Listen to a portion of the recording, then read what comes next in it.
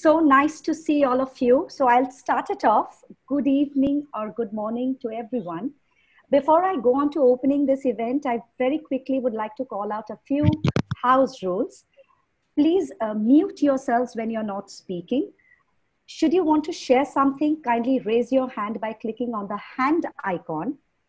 While the sessions are on, please leave your questions in the Q&A section. And through the event, we will keep changing each of your status from an attendee to a participant. And this transition might take a few seconds, so please be patient. If any panelist drops out of their session, please join us back and allow us a minute to add you to the group again. As attendees, you will not have control to the mute and the video tabs. You can, however, use the chat option to write to Ronisha if you need any help. You will find her name in the drop-down list in the chat section. Or you could raise your hand and our team will get back to you. For the last session, which is the talent show, please keep your videos on to make this an engaging and enjoyable session. And last but not the least, to archive this event, we would like to record the proceedings. We hope to have your consent on this. Kindly leave a message with Ronisha if you have any concerns related to the recording. So on behalf of Grameen Foundation India, I extend a warm welcome to all of you and thank you for joining us today in celebrating GFI's 10th anniversary. At the very outset, I would like to say that each one of you who are present in this event today remain an integral part of this organization in its journey through the past, in the present, and of the future. Each of your invaluable contributions have built this organization and defined its mission and will continue to do so. So today's event is a celebration of this very journey, and we aim to do it through retrospection, reconnection, sharing of moments that bring a smile to our faces, taking a moment to acknowledge each of our contributions, and consolidation of this incredible and existing solidarity with utmost humility and gratitude. Thank you once again for being a part. May I now request Prabhat Labh, the CEO of Grameen Foundation India, to open the event with his welcome and keynote address. Thank you. Thank you, Purna. Good morning, good afternoon, good evening, everyone. We are really appreciative of the fact that you all have taken time from your busy schedules to join us for this very special moment to be with us. Today marks a significant milestone in the journey of Grameen Foundation India as an organization. We complete the first decade of our journey and step into the second decade. One may ask, what's so special about, turning 10? Isn't it like any other day? Yesterday you were 10, tomorrow you'll turn 11 or 12 or 15.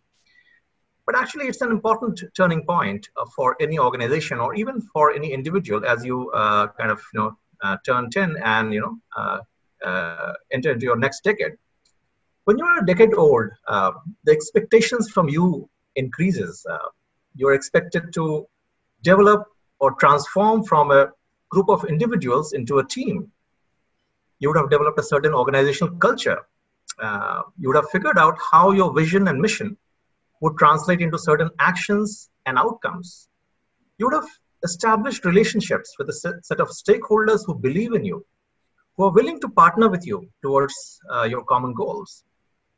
In this backdrop, let me also talk about a report that just came out 2 days ago from the Reserve Bank of India that talked about very severe distress in the Indian economy. And it says that for the first time ever, there's going to be a massive contraction in Indian GDP in the last 7 decades.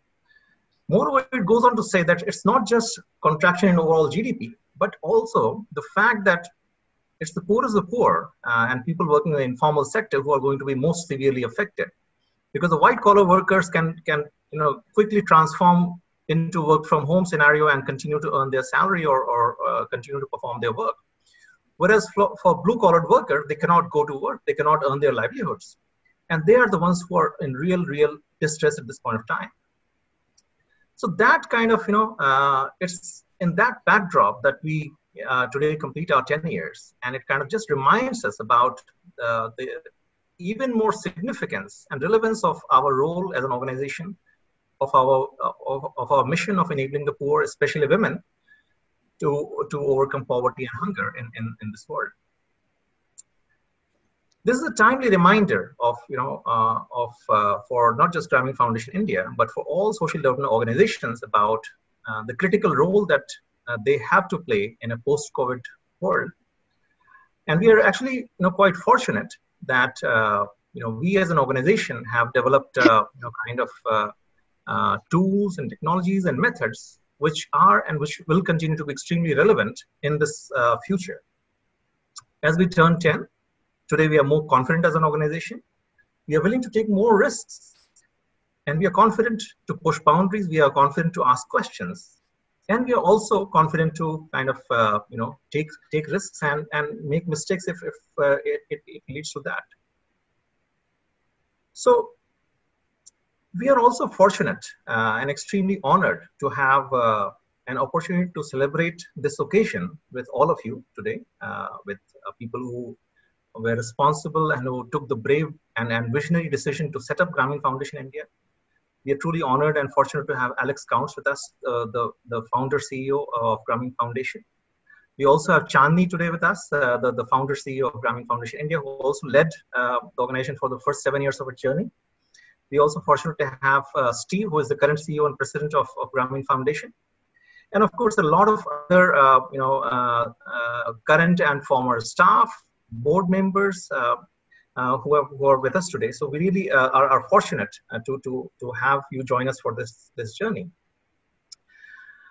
It is through your unstinted support and encouragement and good wishes that we stand where we stand today.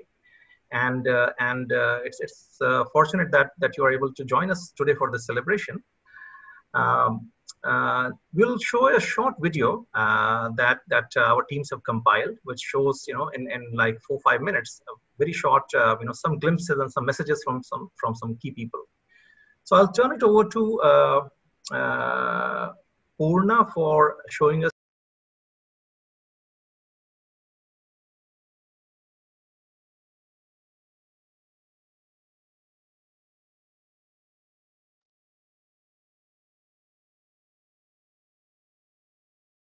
Who are we? Who are we? What inspires us? Inspiration brings us infinite joy. Joy of being given this opportunity to help the communities and to learn from them. The joy that our girls feel when they learn new things at school and feel confident of taking on any challenges that come their way. We believe that when technology meets empathy, great things can be achieved. Grameen builds on the pioneering work in developing the microcredit model that demonstrated how convenient access to small collateral-free loans can help change the lives of the poor and lift them out of poverty. At Grameen, we have already impacted 1.3 million people by working with low-income communities, especially women, by empowering them with skills, knowledge, and information on health and nutrition. By leveraging digital platforms to connect low-income people to infinite opportunities. By working with microfinance institutions, banks, agribusinesses, and social impact organizations to help people build assets, deal with crisis, and manage risk. We build trust and confidence amongst the invisible people that they have an identity, that they are welcome to participate, and that they have a voice and a choice. With a commitment to diversity, inclusion, and gender equality, we celebrate the innovativeness and entrepreneurial spirit of diverse Grameenis who over the past decade have worked on complex technology solutions and analyzed deep data so that women in rural areas can have simple solutions to manage their lives. We celebrate the Grameen Mitras who, with their patience, grit and ambition, wow us every single day.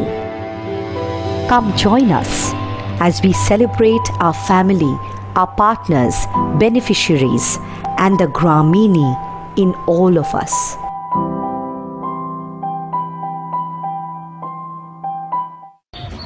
Congratulations on your 10th anniversary. Congratulations, Prabhat, and the entire team. I feel so proud that I was associated with Grameen Foundation for 2 years in their journey of changing people's life, especially women, making them financially inclusive so that they can take charge of their own lives. I still remember the initial days when we were looking at starting Grameen Foundation in India along with Chandni and Jennifer.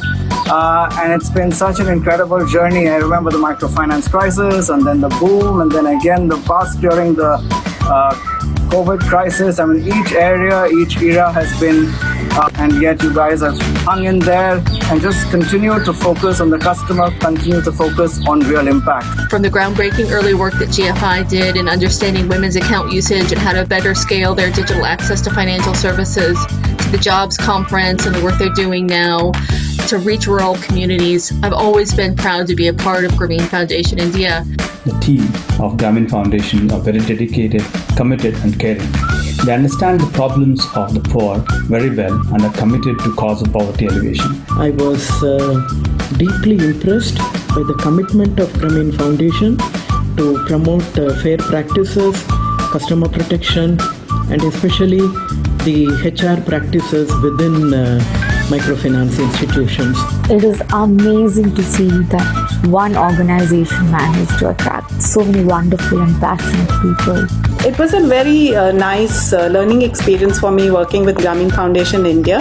I enjoyed the 1 year that I worked with people there, not just learning about microfinance and the situation in India, but also about healthy salads and other kinds of chutneys and pickles.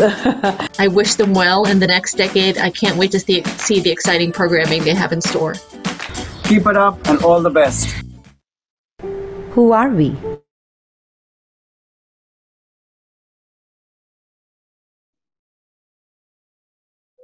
Well, thank you, Prabhat, for laying the context for this event. I would now request Gaurav Chakravarti, who is the COO of Grameen Foundation India, to take on the next session, which is titled Looking Back. How did we get here? Thank you so much, Poona, and fabulous video. We got the history flashing by. Excellent. So I hope my audio is good, and thank you very much, for the session. In this session, what we are looking, to retrace our journey by looking back and see how we got here. And it is my absolute honor and pleasure to welcome our panelists, Alex Counts, Chandni Ori, and Steve Hollywood with us. I do have a tough time, of managing the time here. So the format is something, on which I've been wondering of how to go about, because we have fabulous speakers. And given the time, they can go on, and we would want to hear as much as, from them. So what we would do is, we would try to retrace our journey. So starting with Alex, then moving on to Chandni, and finally, our present days with Steve. I will pass on some leading questions, and then maybe our panelists, Alex, Chandni, and Steve, you will have around 5 minutes to speak about it. And the key here would be to look back into the history, give us the perspective, the journey, and also give us the word, the thought for the future. So starting with Alex, Alex, as we all know, he is the founder of Grameen, and he founded Grameen, with the support of Professor Muhammad Yunus, and was the president and CEO of Grameen in 1997. he is independent consultant and working with different non-profit organizations presently, and also professor of School of Public Policy, and also at the University of Maryland, College Park. Alex is a fabulous writer and orator, and my personal favorite book has been, which I still keep reading most often, has been about changing the world without using your mind. And apart from that, another very strong book has been When in Doubt, Ask More, because these are things which we as people in the field, we would require such kind of experience being shared with us. So handing over to Alex, you would have 5 minutes and take it away. Sure, thank you, Gaurav, Prabhat. I'm really grateful that you all are including me in this session. I'm glad that you're marking this milestone, and I really love what Prabhat and is doing to lead GFI forward under Steve's leadership at the global level. In terms of GFI in the context of Grameen Foundation's history, when I started Grameen Foundation, well, we didn't really know what we were doing. We were just trying to survive one quarter or the next, but I had this thought, which turned out to be completely wrong, that our future was going to be mainly in Latin America. And while we have done some important work there, it was slow to get started, but the quality of the social entrepreneurs in India, some of whom had met me when I was living in Bangladesh, and the partnership ideas they brought to us were so bold. And then when they got going, they performed so well that India became a very important place for us, not just in terms of the sheer numbers of impacted, which India, due to its size, has, but just the quality of the ideas and the quality of the values and how much they were resonant with ours. And our work in China struggled, the other big market in Asia. So we really focused, doubled down on India. When the Grameen Technology Center came online in 2001 or so, the MIFOS, Village Computing Project, MOTEC, all of them naturally gravitated towards India. So it made a lot of sense for us to set up an office there to complement Grameen Capital India. And just one word about Chandni. We installed Chandni as the chief operating officer. We thought that she would have an amazing ability to just run the internal operations. We did not see her as a CEO material, and we were totally wrong. We installed her as an interim, and we couldn't find anyone who we finally said, okay, Chandni, we'll give you a chance. And boy, did she come through as a leader, more than we ever thought, perhaps more than she ever thought. And when I think about her, and I think about also Sabrina Qureshi, I think about whether it was, I don't know if it was Grameen Foundation under my leadership, but we sometimes fail to see the latent leadership capabilities of women in South Asia, and they just surprised the heck out of us, and I'm so glad they did, and more to come, I'm sure. I was asked about why we set up Grameen Foundation India as a social business. In short, there were pros and cons of different options, but we really want to reinforce Muhammad Yunus's idea of social business, which was his response to some of the contradictions and some of the problems in the social enterprise impact investing space, and set up something with more rigor in it. So we were always given a lot of latitude with Grameen Foundation, but in that way we chose to reinforce his ideas, and I think we're glad that we did.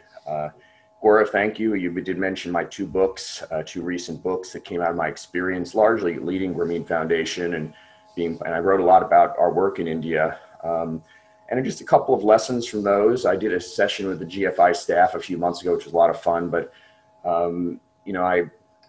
in the new book, When in Doubt, Ask for More, is kind of a simplified telling of those lessons without all the stories embedded. But, I really believe that you should see fundraising not as a transaction, but as a partnership. And that leads into the title of the book, When in Doubt, Ask for More. Because when you're looking at a partnership, you'd always want it to be the biggest partnership it could be. So in fundraising, ask for as much as you want and need. And it's up to the other person whether they want to take the partnership that far or that fast. I'm a big fan of investing in your volunteers and your governing body way more than a lot of leaders do. And if you invest in them, it'll pay back, I think, in almost every case. Become a big fan, especially later in my career, of praising people. Praise does not make people complacent for the most part. It makes them motivated to do more and take care of yourself. The idea of the self-sacrificing social entrepreneur who runs themselves into the ground, and I just feel that's a really antiquated idea.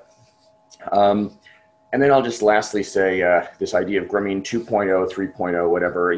When I showed up in Bangladesh in '89, already Grameen Bank was developing new things to go on top of microcredit and microfinance. And so I think Grameen 2.0 probably goes back as far as the late '80s. And I think Grameen, kind of led by Bangladesh, is probably on something like Grameen 7.0 at this point. New ideas that have been reinvented. Of course, there was the reinvention of the Grameen microcredit model in the early 2000s called Grameen 2.0, or the Grameen generalized system. But when I see Grameen Foundation, I see the early years where we were just flailing around as kind of Grameen 1.0. The 2004 to 2008, we really placed a big bet on microfinance. Scaling and technology was 2.0. And this last era of 2010 to 2020, the era of Grameen Foundation, India's first decade, is 3.0. And then now I think the way I look at it, I mean, it's all numbers and terminology. I think it's a 4.0. And for those of you crafting that, Prabhat, Steve, other leaders, I just say, stay true to Grameen values and ideas and ideals, and remember that you're part of a global network. Don't be afraid to work with others, even competitors, even non-traditional partners, but also don't be afraid to stand alone. If our Grameen ideals and values call us to go against the conventional wisdom, have the courage to do that, and maybe the world will catch up with you. And I'll just stop there. And again, I'm so honored to be part of this today.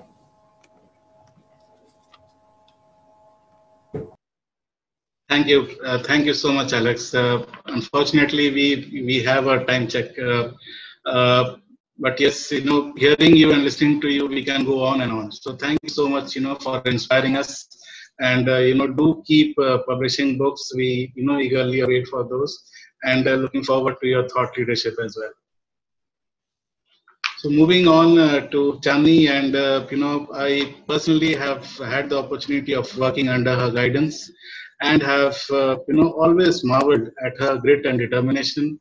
At the same time, her ease and, the elegance, which she, radiates. So introducing Chandni is like, she has been a pillar of support for each one of us, be it, the ex-Graminees as well as the present times. We have always learned so much from her. And she has been the founder, CEO of GFI in India, and started in 2011 till 2017. She is a champion in financial inclusion and the financial health space. She has served in the boards of different MFIs, Cash4 as well as Sonata. And currently she is based out of US, working at Financial Health Network, a non-profit organization working for financial health in the US and beyond. So, Chandni, it's a pleasure introducing you. We are very inquisitive to hear from you regarding, the starting days. How did it all happen? Your first office, first staff, first project. How did it all begin? And finally, how do you see us moving forward into the next decade? Yeah, thank you so much, Gaurav, and everyone for including me in this wonderful milestone. I'm so proud, so proud that what I invested a lot of blood, sweat, and tears in has yielded, so much good impact and results here. And thank you again, also, Rad, for taking forward what I handed over to you, which was partly made, partly a mess, I think, and you've, I think, really taken it to the next level. And like Alex said, it's the next vision, and I look forward to really seeing Grameen GFI ends up, in another 10 years.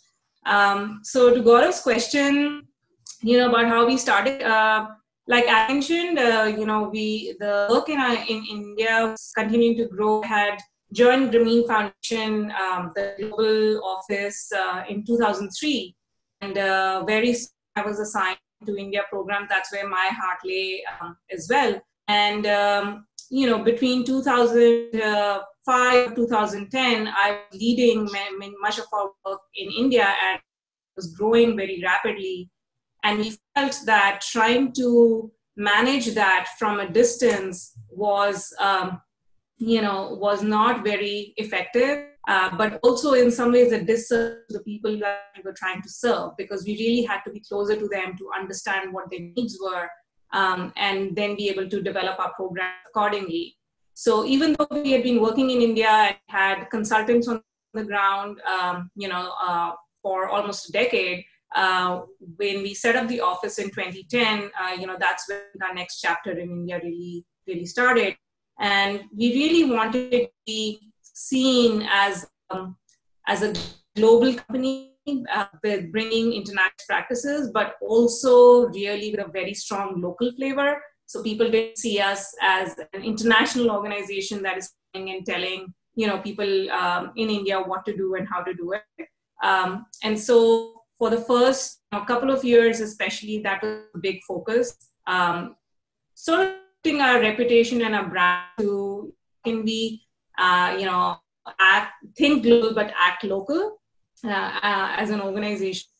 The fact that we had the Grameen methodology and the brand and the relationships to leverage was obviously a big support.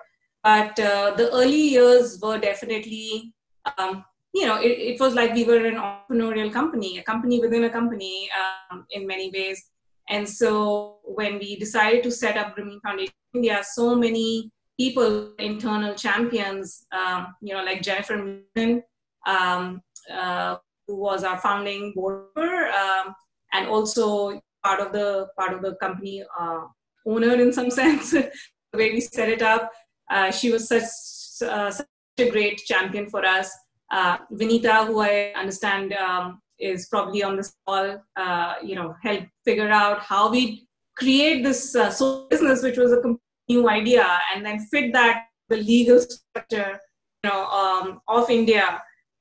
Royston, who we heard the video, I think, who's also on the here, who was always the silent champion behind us, cheering us on. There's so many people that, I'll run out of names, I'll run out of time to say all of those names that helped set it up. When we decided to set up the office in India, I think we zeroed in on Delhi, Gurgaon as the area that we wanted to focus on very, very early, because it seemed like a lot of the activity needed to happen, in the city where we would have funders as well as network organizations very accessible to us, because again, as Alice said, we have always focused a lot on partnerships and really increasing and leveraging the impact of our work through working with other organizations. And I do remember that within Delhi and Gurgaon, these are big areas. Gaurav, you asked about looking for offices and, how did we zero in? It was a tough journey. I was, incidentally, I was about 5 months pregnant when I moved to India. And so I was running all around Delhi and Gurgaon, looking for offices. And paying attention to all the things like, sunlight does it get to, what is the state of the tower toilets? So very different from all the programmatic work that I've been focused on. But I think we ended up in a good place. Our current offices are continue to be in Gurgaon in Nirvana Courtyard, and that ended up being a choice for so many different reasons, but mainly because it was about the talent that we were able to attract. It ended up being a nice place to settle and live, and so it allowed us to attract a lot of people and talent who want to be associated with us with an organization, but could see that this would also be good for their personal lives as well. one of the things I want to share is that in all of my career of, now close to years, the period I spent as the CEO of was a period of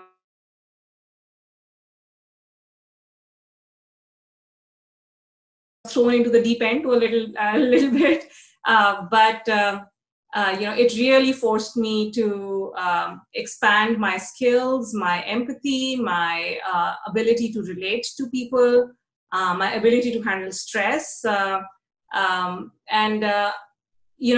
I still look back on it as a period of immense personal growth, and I'm so thankful to everyone who made that possible. From the senior leaders at Grameen Foundation to our board members at GFI to all the staff, you pulled me in so many different directions. But I'm thankful for that because it really allowed me to, expand and grow as a person.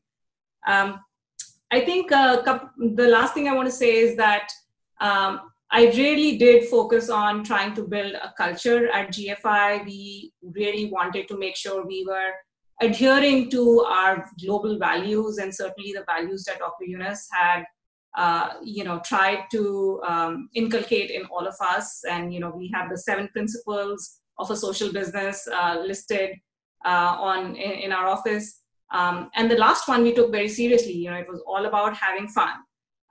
So we did make sure that as an organization, people worked hard, but they also, partied hard, and they had a lot of fun. And food was a very central organizing principle for us. We were always centered around what food we are going to have, where and when. And I hope that continues in the culture of GFI as well. So I'm just very, very, proud that the organization has gone through a lot of, trials, but has come out so resilient, so impactful. And I just, like I said, cannot wait to see what the next 10 years holds for the organization. Thank you so much. Thank you, Chani, so much. And, it's always a pleasure listening to you. And food does, remain very strongly part of the culture because it is the center point of most of our discussions. Moving very quickly to Steve. Bringing the perspective of today's times.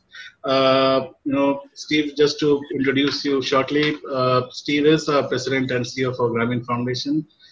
Really a champion, in terms of international development, over 30 years of experience working in poverty alleviation.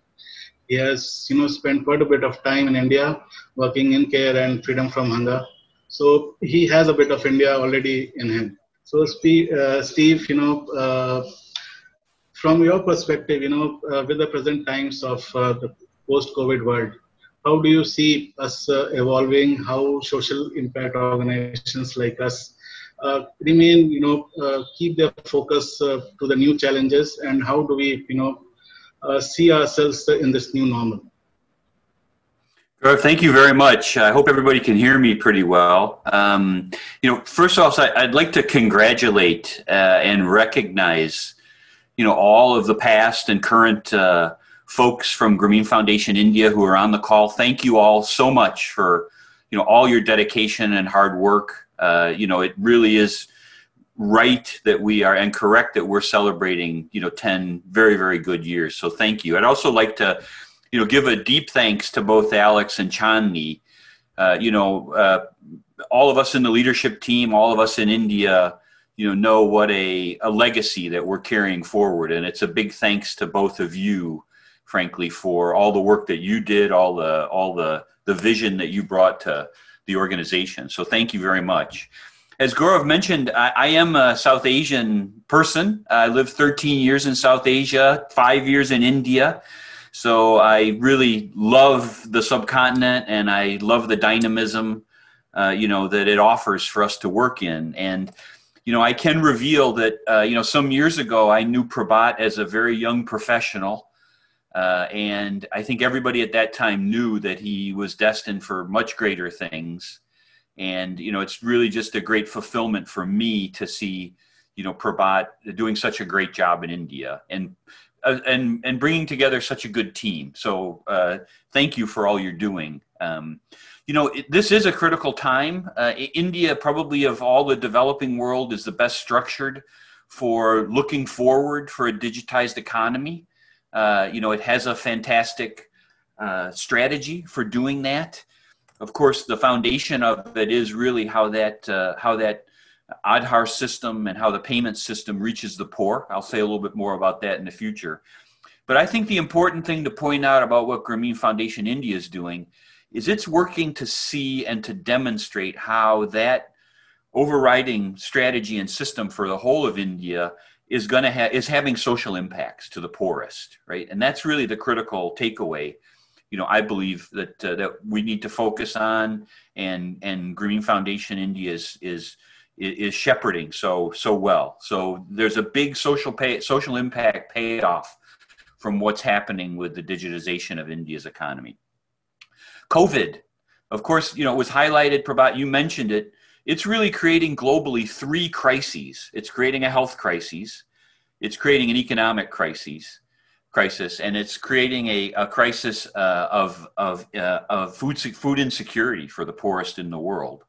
And we're seeing the numbers rise in all of those categories, and that is a great concern to all of us and to our work at Grameen Foundation.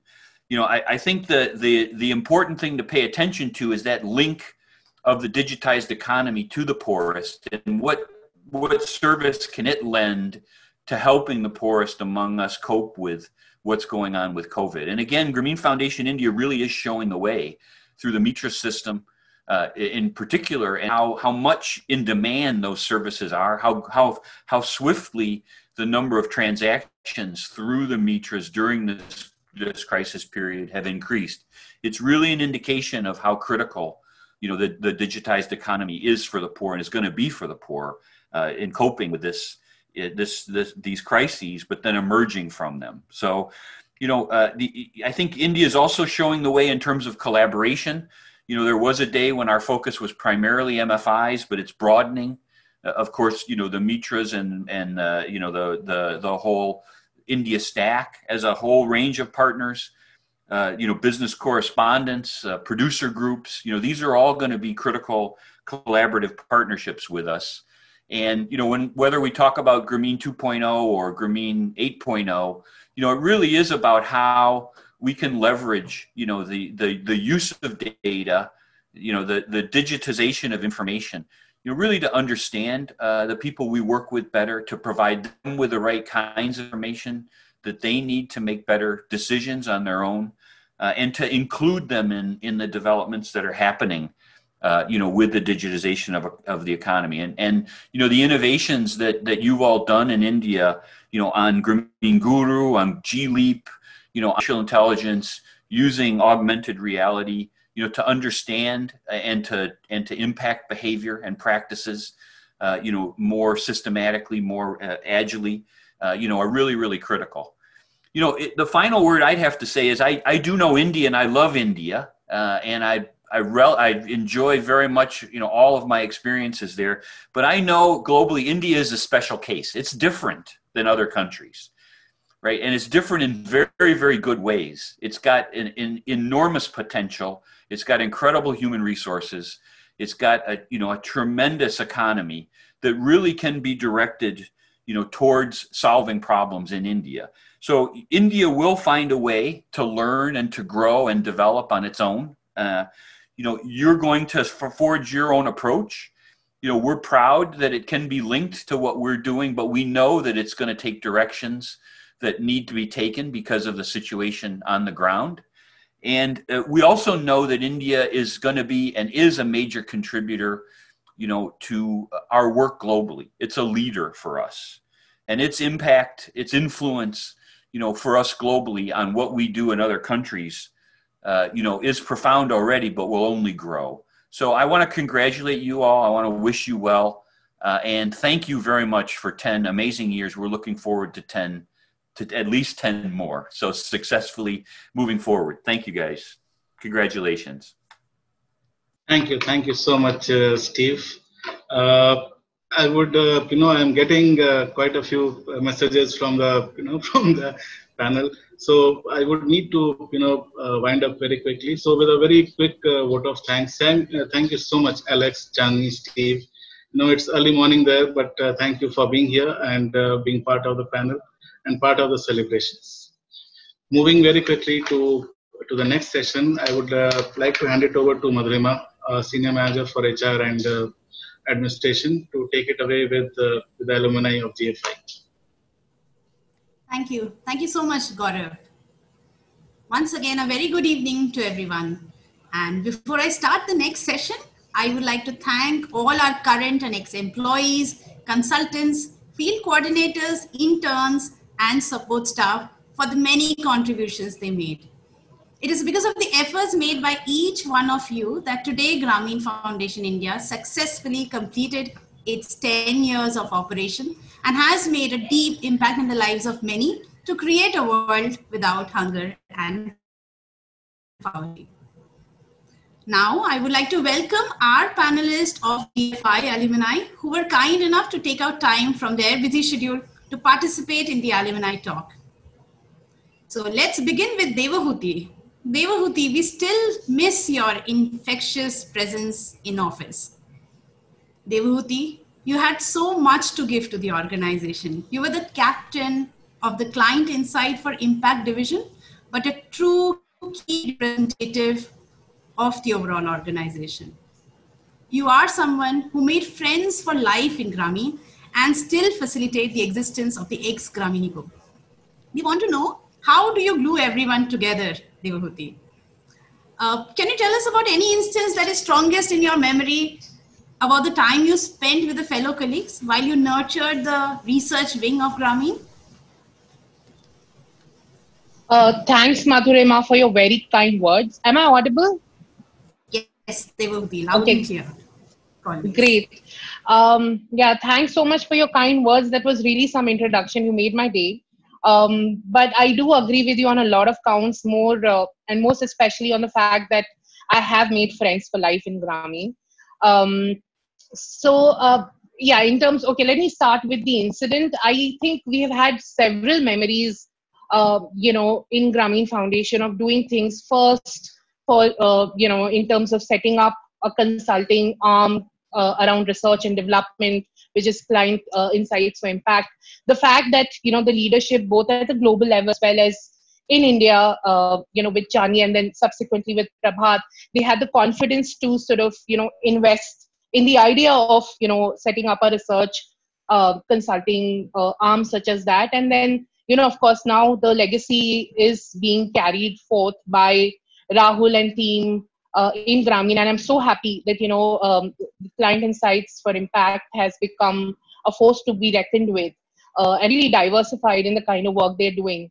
But more specifically in terms of an incident which will really always rein me back to Grameen Foundation is really my first day at the organization. And when I say first day, it's the first time I ever stepped into the office, for my interview with Chandni.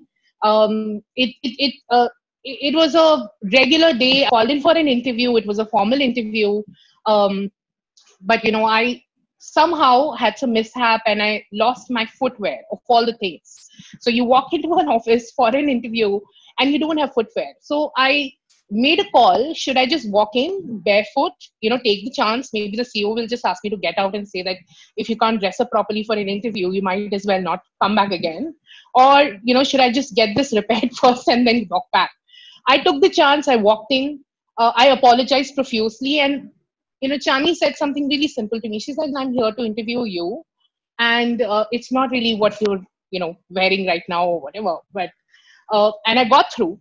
That was really, really something that set out this organization for me in terms of the value that they sort of assign to the talent and skill sets that people bring on board.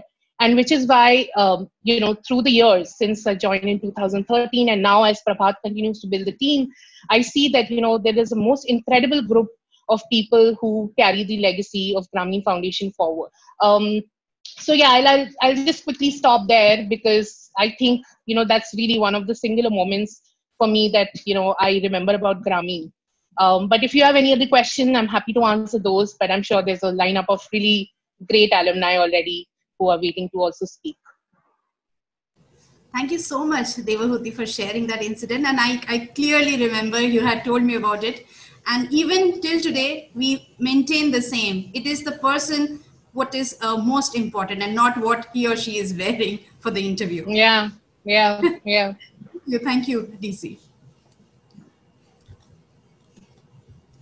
Next, I'd like to introduce Sharda, who comes from the first batch of GFI staff and the first person to take on Marcom for Grameen Foundation India. So Sharda, we would want to know how you started Marcom back then. What is that one unique feature of GFI that you still remember?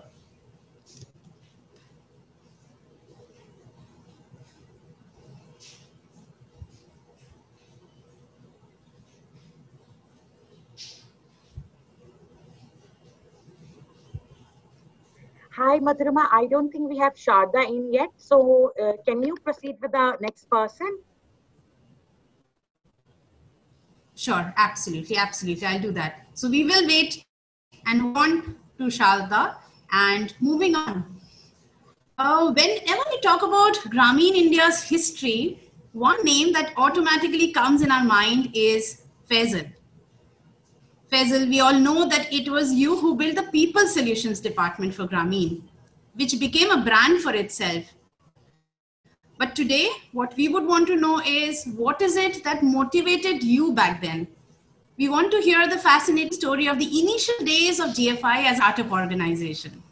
Over to you, Faisal. Okay, hey everyone. It's great to see that we have more than 85 people in this call, and it's so nostalgic and cool to see all of you here and be speaking to this set of people I used to interact on a regular basis. Now, so I would obviously say that the sense of job satisfaction. But when I had this offer and while I was going through the interview, I actually never thought that I'll get that kind of such a huge value out of it. In fact, I had and most people here in the team know about this. I got JCB's and Grameen's offer almost at the same time, and I went to one of my ex-bosses, and thanks to him, he told me that, you know what, you have been working in corporates and you will also get this opportunity to work, but this is one of the most sensible and meaningful work that you would do in your life. A lot of people would like to do something like this at a later stage on this life, but you know what, more than that, this is the time where you should do something which gives you an opportunity to learn a lot of things, and that's what it is. So go ahead and join this company, and I'm still thankful to that person to suggesting me something wise. And trust me, those were the most best days of my life from a learning point of view. I never see any experience in the last, say, more than 17 years of my career where I would have learned as much as I learned at GFI on a regular basis. And and honestly, if you ask me, I used to do at least thrice of what I'm doing today, or might have done in my last role. But I never felt tired. I mean, at times I would wake up at 2 o'clock, work on a project and submit it or review it early in the morning. In fact, at times I have that this discussion with my wife, and she said that, now you don't wake up at like 2 o'clock in the morning and switch on your laptop. I said, yeah, I don't. But those were the days, and I never felt stressed or tired because, I mean, there was stress, but stress at times is a friend because that was a positive stress.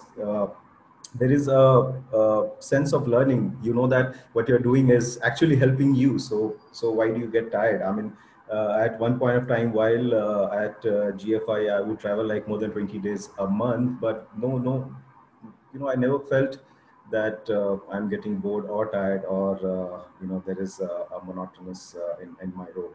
And I would like to reiterate what Chani said. It was also because of the culture that was developed by the leadership team, Chani, Jennifer, Alex, also Pegros, and the culture, the vibe that we used to have in the office with team members like say Nimrat, Shivi, DC, Sanjay, Gaurav, and Gaurav Chakravarti as well, and I'm Madhurima, Priyanka, all of these people. So that was the reason, that's something which keeps me motivated to give my best on every day, Madhurima. Thanks for asking this. Yeah, I still, while talking about this, I can still feel that energy. Thank you.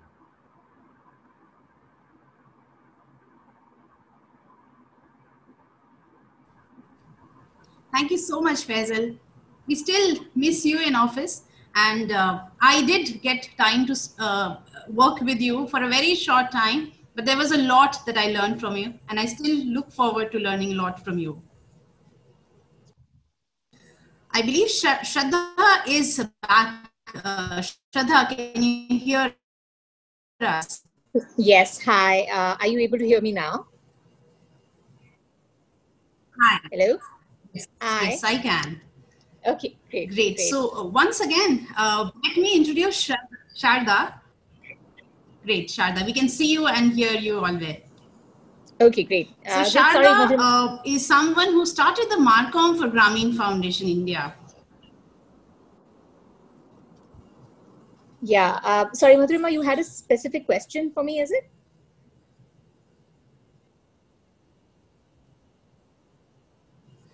Sharda, it's just that we would want to know how you started Marcom back then, and if you can tell us about any unique feature that you remember about GFI. Right. Great. So my background was I was actually working with Grameen Foundation USA out of Hong Kong. We had a regional office in Hong Kong at the time, and I kind of became a shared resource where I looked at marketing and communications for Grameen Foundation India. I mean, the organization was doing some incredible work in India, and I think a need was felt to be able to clearly talk about the work that the organization is doing and all of this great work and amazing work that the organization is doing to key stakeholders and supporters there. So that kind of was my role, and for me it was interesting because I hadn't done a communications exclusive role before. I think Grameen Foundation India was like my entry point into that, but I really enjoyed it, and I think part of it was that the team was doing amazing work. Like, it was really about communicating some stuff that they were doing really well. So to that extent, I found that job to be fairly easy because I just had to talk about, a lot of really good stuff that they were doing. If I were to kind of look back on my time with Grameen Foundation India, it's really amazing. I mean, I'm so happy and proud to see this incredible kind of milestone the organization's achieved, and it's truly, well deserved. And I really look back on my time there with a lot of gratitude and joy. Because what happened for me personally was I also moved from Hong Kong to Singapore, where I'm based right now. And so Grameen Foundation didn't really have an office in Singapore, so I was working kind of from home. So for me, Grameen Foundation India is the office that I was most closely associated with it. And, when you're working remotely, sometimes you feel a little bit like some sort of AI, like you're on a Skype call or on a VC, and you're not really able to see and relate and talk to people and things like that. And so for me, I think I really looked forward to those opportunities to visit Grameen Foundation India, and I did a bit of that over my time there. And if I look back, I think it was just an incredible camaraderie, like such a warm office and such a happy office. And I think a lot of people touched upon the culture of the organization. That's really true. I mean, it was a very warm, happy office with, staffed with some incredible people who, some of whom I'm still, friends with today, because it's just, they're all sharp people, but at the same time very rooted as well in the context and in the needs of their clients. So I think they brought that unique kind of combination, which is why I think they were able to execute so much of their amazing work. So yeah, I'm just really happy to have been associated with the organization. And, I'm so glad to see they've achieved so much, and I'm sure they'll, continue to do a lot more in the future. Thank you so much, Sharda, for sharing your experience and your wishes. Thank you. Sure. Moving on, our next panelist is our very own Dhara. I hope, Dhara, you can hear me.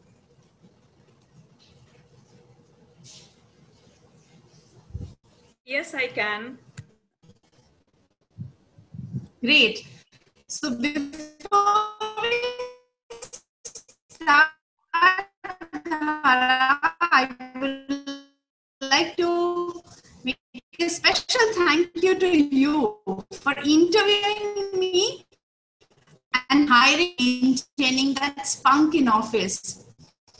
So today we would like to learn from you about the culture. Also, we would want to know how Ram's work had an impact on you.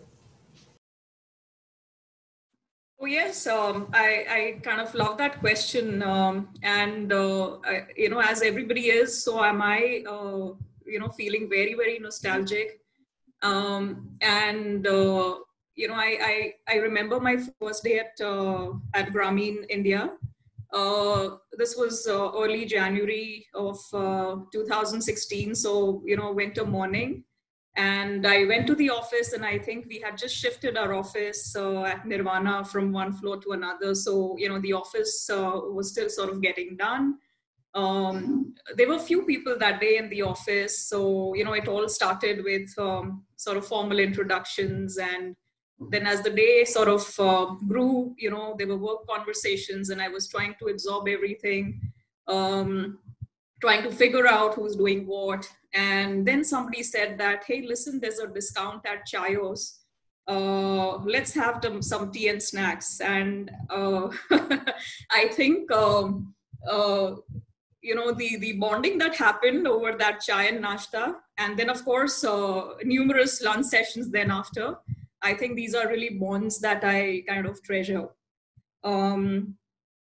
As I reflect back, I think on the culture, there are a couple of things which really stand out. And I think I've learned a lot from Grameen, and I try and practice it, in what I do today. My very initial interactions were with Jennifer and Chandni, and I really recall how detailed Chandni was in terms of really letting me know as to what is expected out of the role, what are the challenges we're facing, every possible detail. I think these were long conversations, and these were interesting conversations. But I think it was great because it set expectations, I think I was able to sort of then really get into deep waters right away. That's something that I retain. Whenever I recruit for my teams, I invest. In fact, I over-invest, in the early interactions. I think it's a great way to, one, figure out cultural alignment. Secondly, the aspiration that people have. And more importantly, I think you can create that alignment right away. That's something that I kind of practice. Another thing that I, when I reflect, I do know all of the verticals that we had, all of the projects that we had. We had, good amount of success, and when you talk about an organization, you really want to think about it as a high-performing organization, right? But performance is just not about productivity and output, right? It's so much about a fine balance between that and the empowerment that you're able to provide your teams, and the empathy that you have for your staff, right? So I think there was such a fine balance. I don't know how it happened. It's probably what Chandni mentioned, that she wanted to kind of really build that culture, right from the beginning. And I think it all happened very effortlessly and, with ease. So I try and kind of actually try and do that. I do create whatever empowerment I can within my structure. I, of course, now work with a very regulated entity. But it's important to sort of empower teams. I don't micromanage, but I have their back. I mean, if they err or if they're not able to do something, they know that, okay, well, this is where kind of I can kind of approach and kind of get it resolved. So I think that's a great way to sort of build confident teams. So that's something that, again, something that stayed with me quite well. And last but not, I think Grameen was a great place to work. The amount of fun that I've had there, I really miss it. And it's not easy to replicate, really. So yeah, I mean, really that. And I'm so glad to be here. I kind of had the opportunity to be at the job conference last year. I do follow the social media handles of Grameen India. And I feel so great, and I'm so proud of the work that all of you are doing. So here's wishing many more milestones and a lot of success, in all your efforts and endeavors.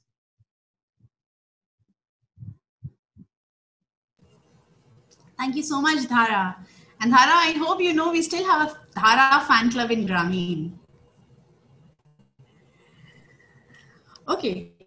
One of Grameen's milestone project was the mobile health project. And the name that goes synchronized with this project is, of course, Kamalika Sen. Kamalika, can you hear me? Yes, I can hear you. Great. So Kamalika, tell us about your experience of collaborating with the Grameen team. First of all, hello everyone. It's wonderful to see you all over here all over again. So actually, it is actually 10 years ago that I associated myself with the Grameen Foundation. So it's 10 years for me too. And I walked right into the MoTech project. And it was in Hyderabad that I met Tim Wood, who was heading the MoTech project from Seattle. And I met a whole lot of other people, but they were all people for a new project that was coming along, a project based on mobile phone messaging to reach out to HIV patients and for their improvement of their treatment. And then there was a naming ceremony for the application, and the name Tama was given. I joined MoTech team in about 2 weeks from then, and with Tama to be developed on top of MoTech. So that was the start of my journey with MoTech, with Grameen Foundation, and then later on with Grameen Foundation India also. One incident that I remember, in fact, after I joined Grameen Foundation with the MoTech project, after that GFI came into existence, and Chandni, I was introduced to Chandni. Chandni was an absolute key factor in cohering the diverse program teams that we had in Grameen Foundation into a close, happy unit. I think everyone is saying that all over again. Chandni made sure that it was a GFI family feel that was that existed all through. What stands out for me now, actually, I believe, is the trust that was placed in me and the freedom that I was given, and the support that I received from everyone in the organization. I remember in the early days when we were GFI hadn't come into existence or was just starting up. We were talking to partners in India to roll out the program. And the first thing that they would say, so what is your website? So we didn't have a website at that time as yet. So we were an entity as part of Grameen Foundation USA. we had some exciting times. Nimrat would be able to also talk about it. And in fact, there were many incidents that we had with, interacting with our partners. And we would, Nimrat and I would bounce it off each other. And in fact, in one of the Grameen Foundation off-site meets, there were short glasses which were given out as GFI mementos. And mine had, no problem, your problem will be resolved in 30 minutes. So that was a joke, because 30 minutes, we didn't know how long that 30 minutes was. And this is the short glass. I've got it here with me. And it's dated August 29th to 31st, 2014. So exactly 6 years ago.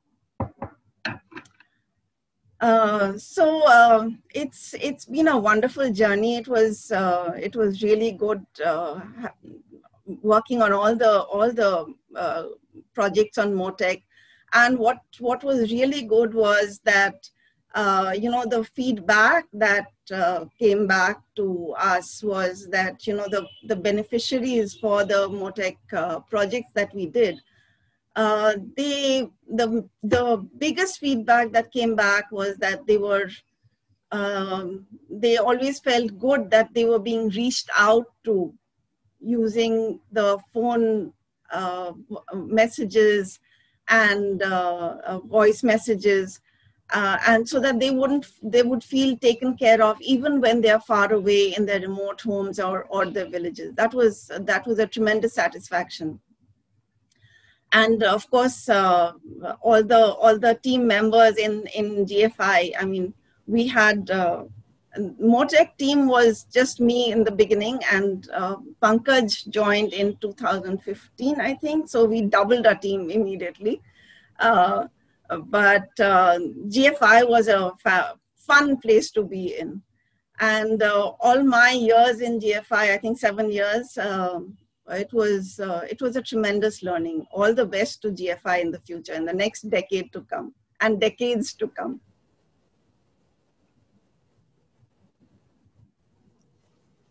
Thank you so much, Kamalika. And thank you for bringing in the short glass also. Next, whenever we talk about Grameen Foundation India's Innovation in Digital Finance project, one name that can never be missed is Neeraj, for the immense contribution that he made in expansion of GFI's work in the new geography of Maharashtra. Neeraj, can you guess the scale in which Nagpur office has expanded? I hope, Neeraj, you can hear me. Yeah. So sorry. Yes, Great. Madhurima, I can hear you, and I have been tracking everything. So I know. We started with just 2. We are about 10 staff members operating from Nagpur office.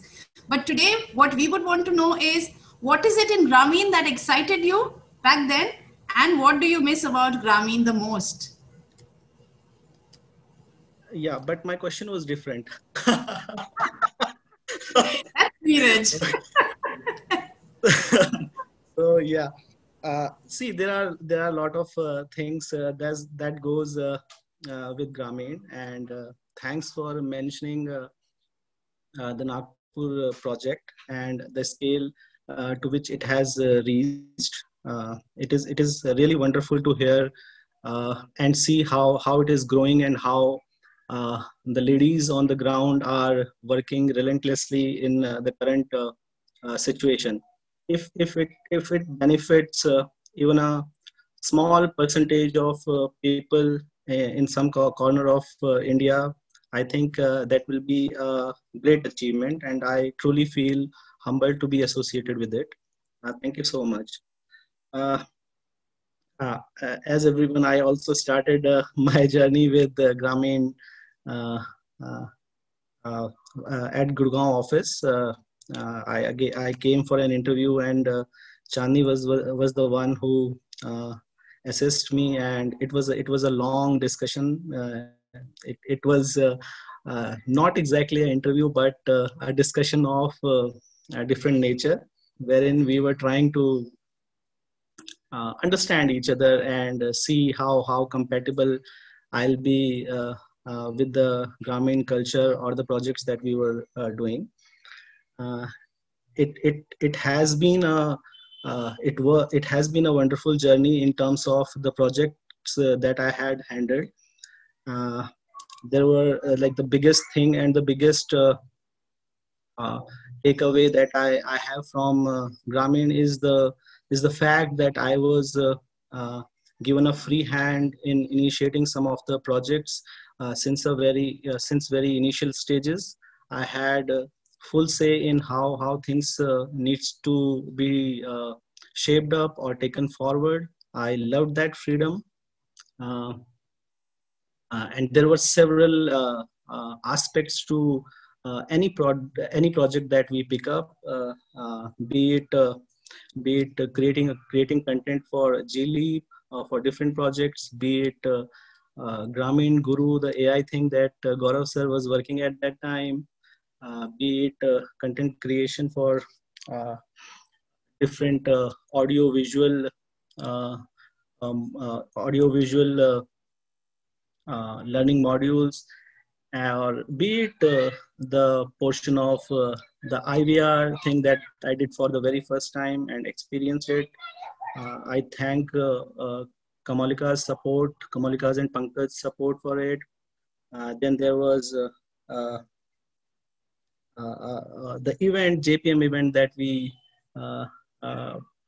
like all were at one point of time. Everybody was like like we have to do it impeccably, and it was again a new experience for me, something that we have never done before. And the highs from my days in Grameen are when we were able to clear some of the payments or invoices from IRMA, when we were able to complete this JPM project impeccably, and then we were able to kickstart the Nagpur project from scratch. And I again feel very wonderful that there are some of the partners with whom we are still working and progressing. Yeah, and again, I wish everyone very best for future, and I'll be one of the cheerleaders for Grameen. Thank you so much. Thank you so much, Neeraj. Thank you so much. It was indeed a pleasure interacting with all of you and reviving the memories of Grameen in the last 10 years. Now, I would request Prabhat to take over for the next session as the moderator. Thank you, Madhurima, and thanks everyone for sharing your wonderful memories, and of course, a deep appreciation for all that all of you have done over the years to bring Grameen to where we are today. Now, in this section, we were looking so far at the last 10 years, but it's also a moment to look forward, look ahead, and see what are some of the important things or priorities that we should look at in future. So we are calling this section crystal ball gazing. So crystal ball gazing is where it's a kind of art or whatever whatever you call it. You look at a crystal ball and then you kind of try to predict the future looking at the ball. So here we have got three experts who will look at three different angles or domains as we look ahead, look future. So first panelist for this section is Suresh Krishna. Suresh is of course a board member in Grameen Foundation for Social Impact. But of course, he's known as the leader in social impact business, social business in India. He established the Social Business Fund in Bangalore. And before that, he was the founder of Grameen Kuta, a very successful microfinance institution, which is now called as Credit Access Grameen. And he served as managing director of Grameen Kuta for almost 15 years. So Suresh, will be talking to us about, what are the major social development challenges that he foresees over the next 10 years, and how social business as a methodology or as an approach could address some of those social challenges. Suresh, if you can hear us. Yes, Prabhat, I can hear you. Thank you. Good evening, Suresh. And over to you. Good evening. Oh, thanks. Oh, Prabhat, first of all, congratulations to you and the entire team of Grameen Foundation here. I'm so privileged that, after a long time, I'm meeting Alex, Shanni, Royston, and Madhurima, Dhara. I don't know, a lot of you. I can't really remember all the names. It's so nice that to see all of you on this on Zoom call. I think we have lost all these in the last 4-5 months, that meeting anybody in person. So we only have to relate to everybody on virtually now, which I don't really like it, but I think this is the best it can probably be in these current circumstances. But Chandni, hi. Hope you're doing well in US. Alex, nice to see you again after a long time. Yeah, I think I know you. I don't know whether this is the time for crystal ball gazing, but I'm sure this is the time to celebrate Grameen Foundation's 10 years. And I remember very much when Chandni set it up, and when Alex and Royston and all of us were really thinking how Grameen Foundation will set up here and kind of work which you do. I have been fortunate that at every stage of whatever Grameen Foundation and Chandni did, we were part of the whole experiments, or kind of you can say we were guinea pigs for most of the work which we did. But we did some pioneering work. Look, the PPI was an amazing success of Grameen Foundation. I think even today, I think when actually the regulations came in, we were the only people who could tell the world that we are reaching the poor, because we had data to back that. That's because of PPI. We also did MIFOs and many other stuff. I will not I'll not get deeper into that, because that's what my excitement is. But whatever I am today, I think I should recognize that it was because of Alex's support to us as Grameen Kuta when we started, and Chandni was a fantastic supporter of us. So that's how Grameen Foundation really has supported a lot of institutions in India and outside. And many of us, whatever we have achieved today is the efforts of Grameen Foundation. So good, like you said, that we have progressed further from microfinance to social businesses. Grameen Foundation is the first social business, both Grameen Foundation and Grameen Capital. I see just 2 minutes. I'll not take much time. Because it's not the time for thinking about too much this thing. It's time for celebrations today, actually. Just a few words. I think the future in the next decade, I think, would be the time of social businesses in the next coming decade. At the present point, social business is in very nascent stages. We have very few examples which are doing well.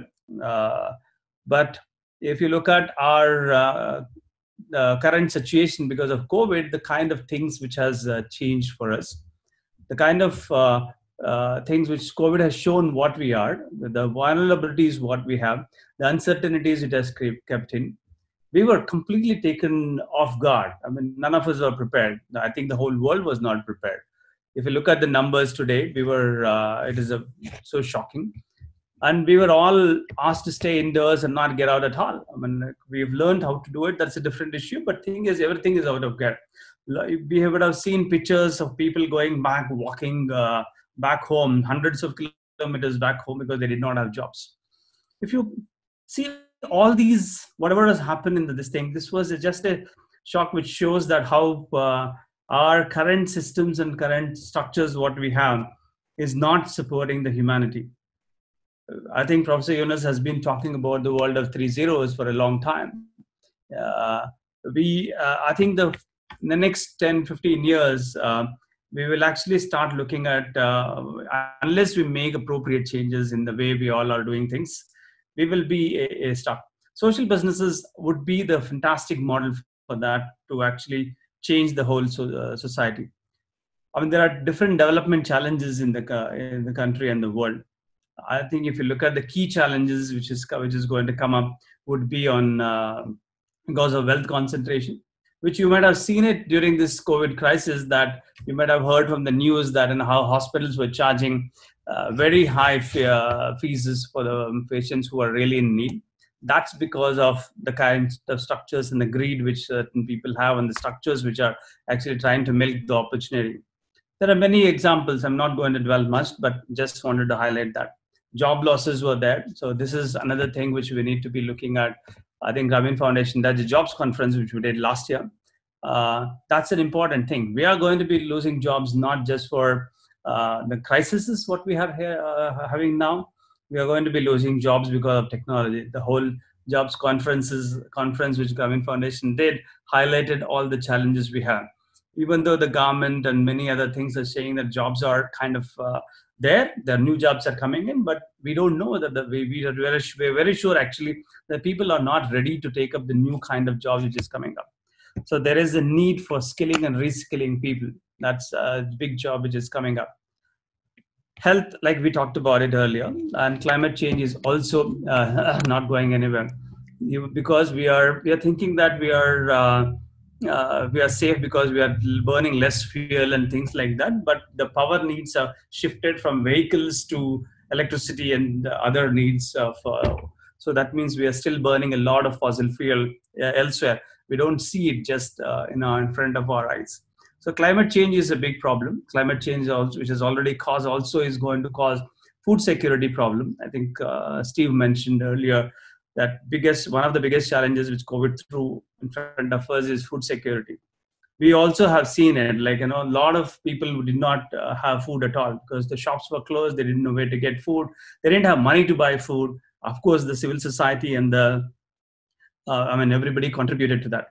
But going forward, I see if we have to set all these things right. In fact, Professor Yunus said, we should not go back to the old norm. We should actually recreate a new norm for ourselves in the society. So social businesses would be the way forward, where all the profits which the businesses make will be reinvested to furthering the goals of solving the society's problems. I think the whole businesses now should start looking at being more inclusive, more resilient to such kind of pandemics which might come back again. I think we are not done with the COVID yet. We are in the middle of the whole crisis. We have not seen the end. We don't know where it is going to take us. But are we all ready for all these challenges? We have adapted. We are just if you actually go back into the field, into the remote corners, we find that people are struggling because I think the businesses have stopped. Economy is in its bad shape. So all these can be solved if we start looking at doing businesses differently. So social businesses is the best way. We all know about 7 social business principles. If we adapt that into most of our businesses today, I think in the future, even if there are some crises which come up, we will be able to support all the human beings and all the humanity so that they can at least have the basic needs which they will have, whether it is health, whether it is food security, or even the moral support which they require. I think that's important. We also have one of the things which COVID also threw in front of us, which probably I want to highlight here, is we were all dependent on a global economy. We were talking about as a globe, as one world. I think that is something which we need to question. We need to probably look at a lot of things, manufacturing for the local communities locally. I think our Prime Minister coined that interesting word, the local. I think many of you might have heard it. So that means we are talking about all the essentials. I think as individual countries or communities, I think we need to look at how do we manufacture them or have it in the local community itself.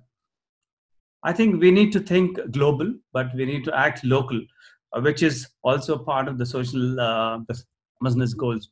So I think this is where I think the future should go. And I think we will also go towards it because we have seen how vulnerable we are, how dependent we were on things coming from elsewhere, which is going to derail us and put us into difficulties. So I think social businesses are the future. Grameen Foundation is set right to actually support social businesses. To support social businesses, these are my last words, to support social businesses, because it's in nascency now, we need to look at building enough support systems to encourage entrepreneurs to start thinking about new social business ideas. There is a lot of knowledge out there. We need to bring it to them. We need to build networks, like the way we built networks for microfinance. Today it is flourishing industry. We never thought microfinance would become a large industry. When we all started, I think we were thinking we will help some community locally, but now we are talking national level numbers, and I think there is no state, no territory which microfinance is not touching today. But resources are one of the important things. I think social business resources are not fully available yet. Even the political support or the policy support is slightly confusing at this point of time. We are confusing social business, social entrepreneurship, impact business. There are all kinds of things which we are using. I think we need to clarify what a social business is properly at the policy level and start building both political support and resource support needs to come in. So with these words, I would stop here trying to crystal gaze things and wish Grameen Foundation the best for the next 1 decade. And hello to all my friends here. Thanks. Thanks so much, Suresh. So wonderful to hear about some of these ideas, especially in a world affected by COVID, and how social business can address some of these core challenges that have always been there and further accentuated by the current environment. So the next topic that we have is what role we see technology playing in addressing some of these social development challenges over the next decade. And for this topic, we have invited Sanjay Poddar, who has been a long-term collaborator with the Grameen Foundation, but he's also the Managing Director for Accenture Technology Innovations in Africa and Asia Pacific region. Sanjay is the regional lead for Accenture Labs, where he leads R&D in a number of areas of software engineering, analytics, and automation, and domains such as responsible software engineering, human-centered software engineering, and intelligent and quantum computing systems. Sanjay also holds over 20 patents to his name in artificial intelligence as applied to software engineering and process automation. And we have been, in fact, fortunate to have a long-term association with Sanjay and with Accenture Labs in developing some of the tech products that we have been talking about, like Grameen Guru and Ease kind of systems. Sanjay also leads this vertical within Accenture called Tech for Good. So I think he's the best person to kind of tell us briefly about what he sees as a role of technology in promoting social good over next decade. Sanjay, over to you. Thanks, Prabhat, for having me today in such a very, very important day, 10 years. And I can see Steve, I'm reminded of the time we had in Washington, D.C. Thanks for the turmeric latte. And later on meeting you in Bangalore. Gaurav, wonderful working with you on Grameen Guru. As Prabhat mentioned, one of the program that I run in Accenture is called Tech for Good globally. And that takes me to wonderful social innovators like yourself across the 17 Sustainable Development Goal areas. And I will speed up a little because I know we are over time, so many of you are really wondering how much time I am going to take. But the sustainable development goals are exponential problems, right? And so you need technology, exponential emerging technologies to solve them. And because what is really happening is, especially in the COVID time, the speed of innovation has accelerated. What we are saying is what used to happen in 3 years is now happening in 3 months, right? So that you can even see the way AI is being used for developing vaccines and everything else, the way we can be at home in meetings like this, still collaborate and work thanks to technology, right? So there is no doubt that technology is going to play a very, very important role for tackling some of the toughest problems faced by humanity and the planet, right? So that is very important. What we are seeing is the tsunamis of technology that is coming to us: AI, blockchain, extended reality, quantum, neuromorphic, and all these are coming rapidly. And when you use them in combination, you can start reimagining solutions to all these problems, which earlier we thought was very difficult to address. I think Grameen Guru, Prabhat, what got initiated between both of us, and thanks to Chandni for winning the NASCOM Foundation Social Innovation Forum Award, because of which Prabhat, you and me later on engaged along with Gaurav to create Grameen Guru. It had a lot of interesting elements of technology. For example, AI today has reached human level of conversational understanding, comprehension. And what we did at that time was multilingual AI, which was ahead of time. Nobody was talking about it, but we were talking about conversation in local Indian languages, right? So in that sense, when the fast company world-changing idea was granted to us for the Grameen Guru, I was not surprised because we were thinking ahead of time at that point, right? So I do feel that people will reimagine solutions to problems, and that is what technology will enable us to do across SDGs. So the first thing I'll call out, therefore, is new possibility. Things which were earlier not possible, today it will be possible. So next 10 years, we can imagine a lot of interesting solutions. The second important thing to remember is new responsibilities, because the moment all these technologies are used, we have to remember how to use them correctly, because otherwise the people we are trying to protect, we are going to make them more vulnerable. And when I talk about this, I talk about things like building systems without bias, for example, so that you don't end up disenfranchising people, or building systems which ensure data privacy. Today it is very important because in COVID, for contact tracing and for various reasons, we are giving our data, right? And it's very important, it's used for the intended purpose and it is not misused later on. And I think my earlier speaker also pointed out to the fact that the way the carbon emissions are happening is invisible today. For example, Bitcoin in a year contributes to more carbon emissions than entire Switzerland, as a country. Or when you are training an average AI model, it emits more carbon than, or energy it consumes, than maybe 3 American cars, average size cars in the lifetime. So these are invisible. So every time you are using Netflix in your car, remember, it's not just the car contributing to the carbon emissions, your Netflix is as well, And so we have to use these technologies in a way that they are green. And, that is the other aspect, right? So there's a lot of areas on new responsibility. Finally, I will talk about a new mindset. And I remember 2017 when I met Steve as a part of my Eisenhower Fellowship journey. We were thinking about profit, people, and planet. And at least in my organization, large multinational, people would look at me with some kind of a question mark in their face. What is he talking about? But I am so glad to tell you, in 2020, responsible business is what we call it. And it is all about people, planet, and purpose. And earlier this year with the World Economic Forum, we signed up the what we call the SDG ambition, where we are saying that every business in this planet should have sustainable development goal in the core business model, right? Now, and the final point I can make is technology is very important, but not sufficient. Unless we form ecosystems like the way we did, Prabhat working with Grameen and Accenture and others, we can't scale these innovations, because each one of us have a certain capability, but unless we come together, join hands, these kinds of tough social problems cannot be resolved. I know, in terms of time, we are not, we are over time. So I will wish you all the best for the next 10 years of achievement. And I'm so, glad that I'm part of this larger Grameen family. Thank you so much.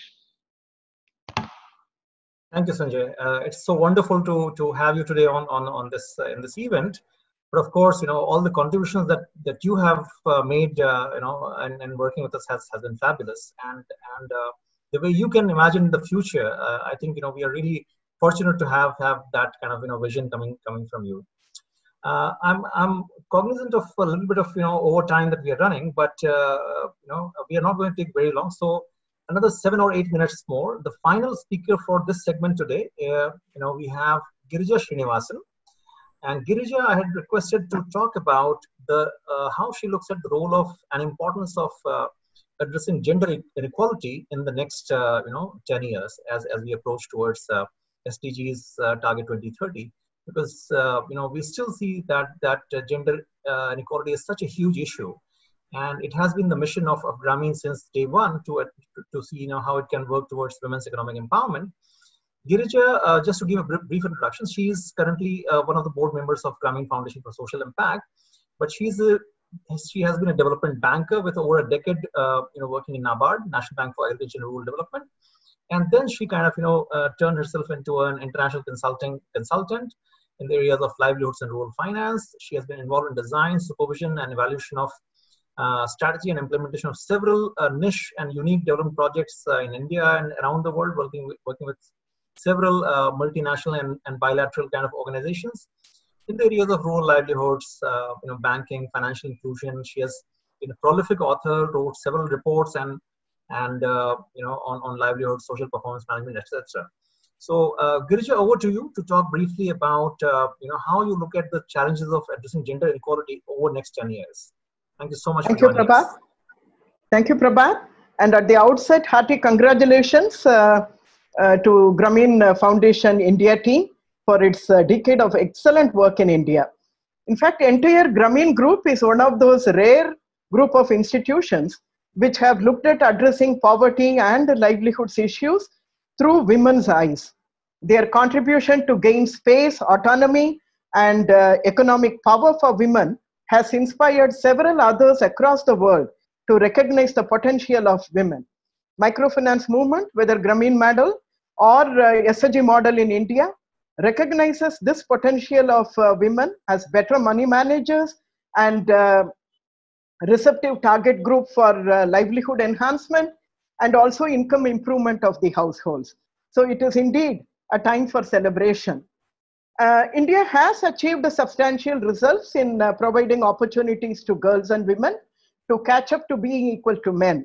More girls are going to school now, fewer girls are forced into early marriage, access to basic bank accounts has improved thanks to Government of India drive on financial inclusion. The gender divide on bank account ownership is very narrow at 6%. More women are serving in parliament and positions of leadership, and laws are being reformed to advance gender equality. But the pace is not enough. As per UNDP report, based on current trends, it would take another 202 years to close the gender gap in economic opportunity. If we look at India's position, India ranks 136th among 144 countries for which data on women's labor force participation rate is tracked. So it is very poor performance.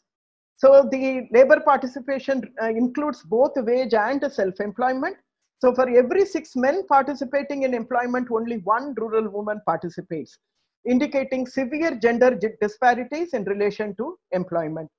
And almost 60% of prime working age Indian women are not economically active. Where they are active, they are mostly in less productive sectors like agriculture, in informal and marginal sectors, and are more likely to be self-employed with far less income as compared to men. So multiple challenges need to be addressed to improve women's economic participation. I think Suresh talked about skilling. It is so important that our young workforce is skilled. And the major initiative for generating wage and self-employment has been skilling in India. At present, the major funder for skilling are governments, and skilling initiatives of government, I'm sorry to say, is gender neutral or even gender blind. The skill trainings do not recognize the different needs of girls and boys. How many girls are getting skilled is also not well tracked. And if we look at the needs of women in productive age, they want more work from home. This is precisely because of the terrific burden on them for unpaid work. Indian women seem to spend 9.8 multiples more time on unpaid work compared only 3 multiples globally. So balancing the competing burdens of work and family responsibilities, this will have to be addressed. So I think looking forward, we need to reimagine the initiatives and solutions needed for economic participation of women. The current solutions and the pace at which this is going, it will not suffice at all. If you look at sectors, agriculture sector employs 80% of all economically active rural women, but the assets are not in their name. 12% of operational holdings are that of women. land ownership and also decision making is usually in the hands of men. Women need to have control of assets and income. Most programs shy away from addressing such strategic shifts.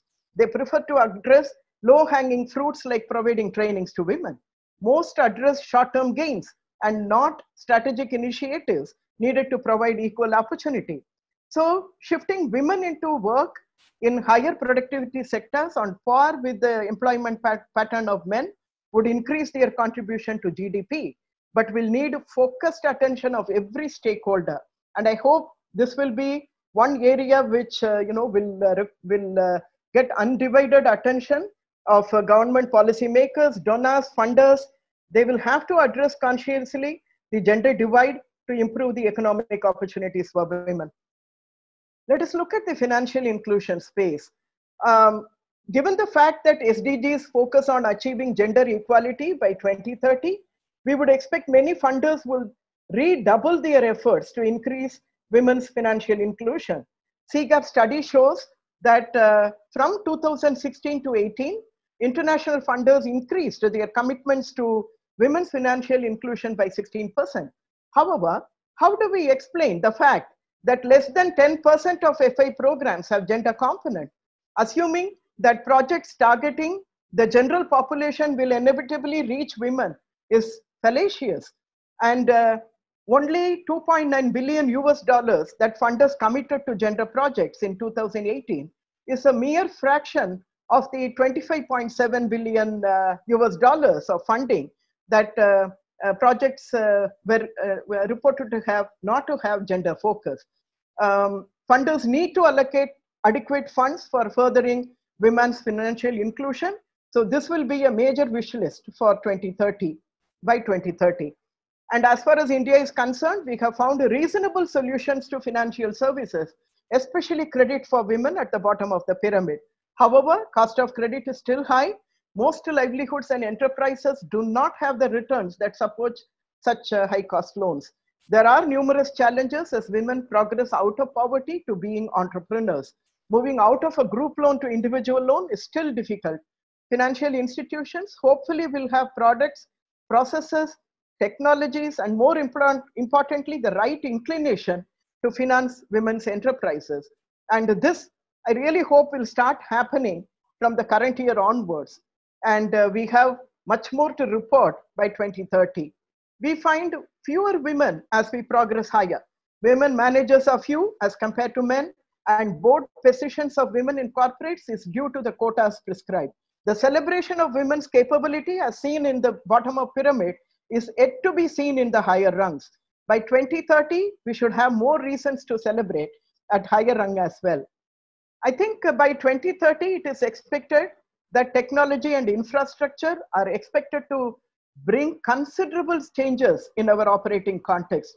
Most of Indian villages will be connected by paved road. India will have reliable electricity for everyone. Internet will be cheap and universal. 6G will be available and increasing the data transfer for households and businesses. But unless we understand how these changes will affect men and women and their livelihoods differently, women can be left further behind. A case in point is the digital divide. So though there is digitalization of financial services increasingly, women are getting left behind because they don't own smartphones, and they have to rely on the smartphones of the men in the family. So we need to really do very good gender analysis to see that women keep up with the pace of development. 2030 is the year of achieving sustainable development goals. Women's equality and empowerment is one of the 17 SDGs, but integral to the achievement of all the SDGs. As per the 2019 SDG Gender Index, not a single one of the 129 countries is fully transforming their laws, policies, and budget decisions on the scale needed to reach gender equality. And India ranks 95th out of these 129 countries. We really have a long mile to travel. And just to conclude, gender inequality is a human development shortfall and a failure which needs to be addressed on war footing. We need to work with much more strategic intent While concessions and quotas can be good at short term, in the longer term, we all need to create an ecosystem and also level playing field where women can realize their potential as a matter of right. We have to reimagine our work with women and men to make economic gender equality possible. Thank you so much, and wish you all the best for another a decade of wonderful work. Thank you. Thank you, Girija. Those were so important points that you raised about the inequality, the barriers, and the divide in so many spheres, whether it comes to the leadership or whether it comes to access to credit or livelihood opportunities and all of that. So thank you for reminding us about the huge challenge that lies ahead of us. And as Grameen Foundation, of course, we'll try to see how we can play our role to kind of address at least some of that. And thank you for your words, and also thank you for being on our board to guide us as we work on that challenge every single day. So with that, we come to the end of this first segment, which is the formal segment of our celebration, and now will be the time to start the informal segment, which will go until about 8 p.m. India time. So those of you who are short of time, if you want to drop off, it's okay. But if you have time, please continue as part of this informal celebration, in which we'll have some cultural and creative presentations by current and ex Graminis. But before I hand over to Madhurima for that, I'll just take a moment to recognize some of the people who are on the call and on the attendee list. Somehow we could not create enough time for all of them to speak, but we would have really loved to hear from them. So Lauren, the former board member of GFI and executive vice president of GF USA, now she is the CEO of Equity Bank Foundation in the US. Sorajit Iyer, kind of a journalist who kind of has been collaborating with us, prolifically and writing articles about our work.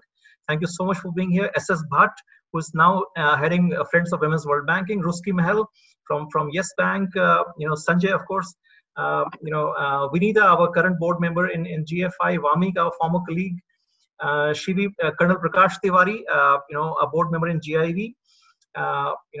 Marianne and Jennifer, Jean, Geeta Banks, our donor from Canada, who is supporting our Lakshavati program. Beth Ryan, current GF USA board member. Ellen, Chris Chan, former board member of GFI. Ashish, our current chartered accountant. Anjali Makhija, chief operating officer of SM Sehgal Foundation. Sanobar from Handytrain. So I just want to make sure that I recognize all of you and thank you for being here. And I'm sure I would have missed out some other names, but this is a real pleasure and a privilege to have all of you with us today to celebrate this important occasion. So with that, we come to the end of this formal segment, and now I'll hand it over to Madhurima for the next segment. Or is that Purna? I take it on, Prabha. This is Purna. Well, thank you so much, Prabhat. Now, bringing this upcoming session together has been a process of revelation for me. And Madhurima, thank you for embedding this session here at this event. It is incredible to see the range of talent GFI has always had and continues to do so. And so we have tried to bring forth a little glimpse and taste of some of those talent in this very, very tight 1 hour. And I hope you enjoy this curated performances. Also, to encourage our performers, please keep dropping your comments and reaction in the chat box. We will make sure that it reaches each of our performers. Also, for best experience to view these performances, please change to gallery view, which can be found on the top right corner of your screen. So if you can make that shift, you'll have a best view of each of our performances. Okay, we shall start with our first performance, which is a group dance and which will be led by Ronisha. Over to you.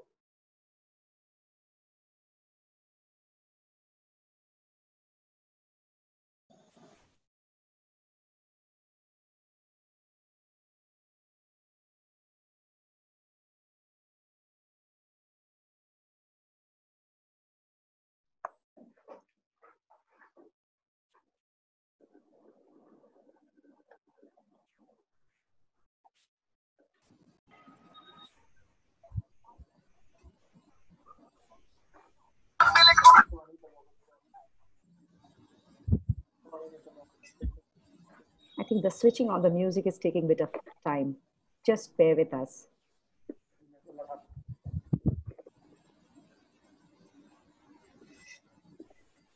Are we able to see Ronisha? Yes, we're just fixing the music again. No problem. We literally started dancing.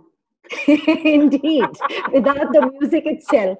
We were that ready. Like we were like, okay, let's dance. No problem. Take your time. We are all ready. Thank you. Okay, we are ready.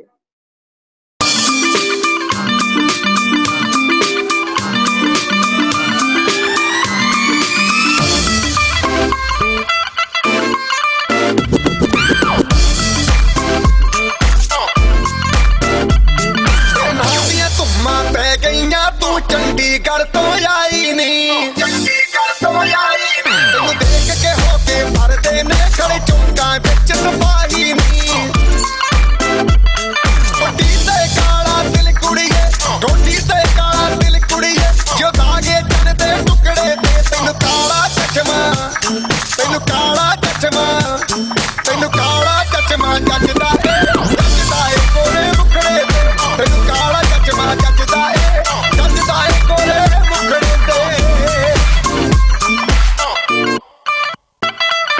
सड़कों पे चले जब लड़कों के दिलों में तू आग लगा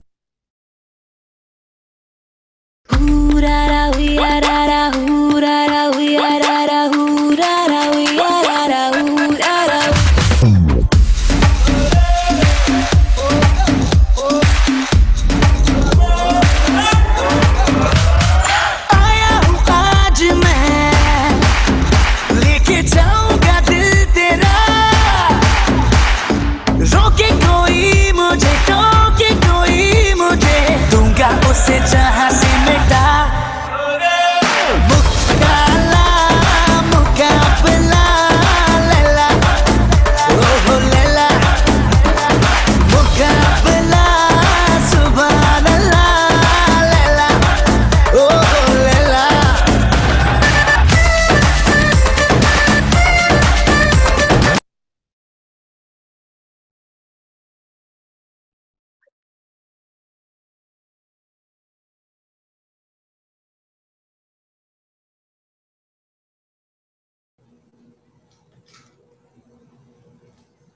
So before we dive into the next performance, I would like to take a minute and tell you all about the importance of this Kala Chashma song in GFI. This song has become to this tune in most memorable occasions and milestones of this organization, be it bidding adieu to Chandni or welcoming Prabhat. Today we wanted to start with this song and dance to bring back the old memories and relive it today with all the Graminis past and present. Now, to take the show ahead, I would like to invite our very own Vamik to moderate the talent session with GFI alumni. Thank you.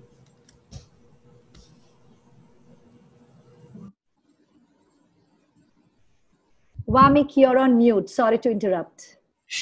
I'm so sorry. I'm so new to Zoom. I was dancing while the dance was going on. Realized later on that my video wasn't on. So I'm so sorry. I'm very new to Zoom. So can I be heard now? Yes, you are heard. Okay, so let me tell you, the Graminis have been amazing in the office and beyond the office. I've used the word beyond very intentionally. So here are a couple of performances by the alumni.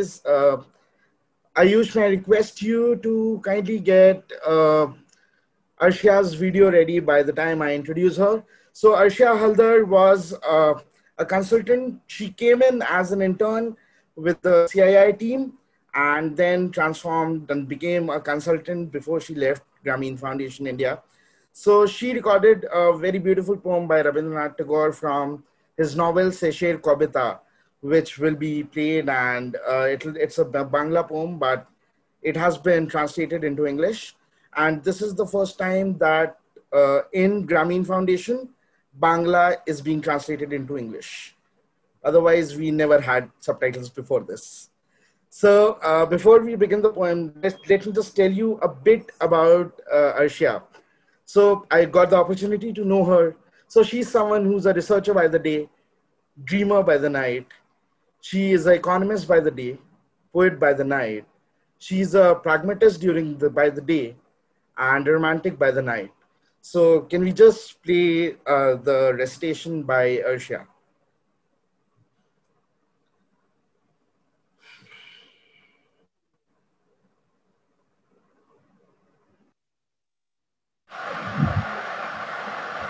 Hey guys, so for today I have selected a small beautiful portion from a highly celebrated work of Rabindranath Tagore.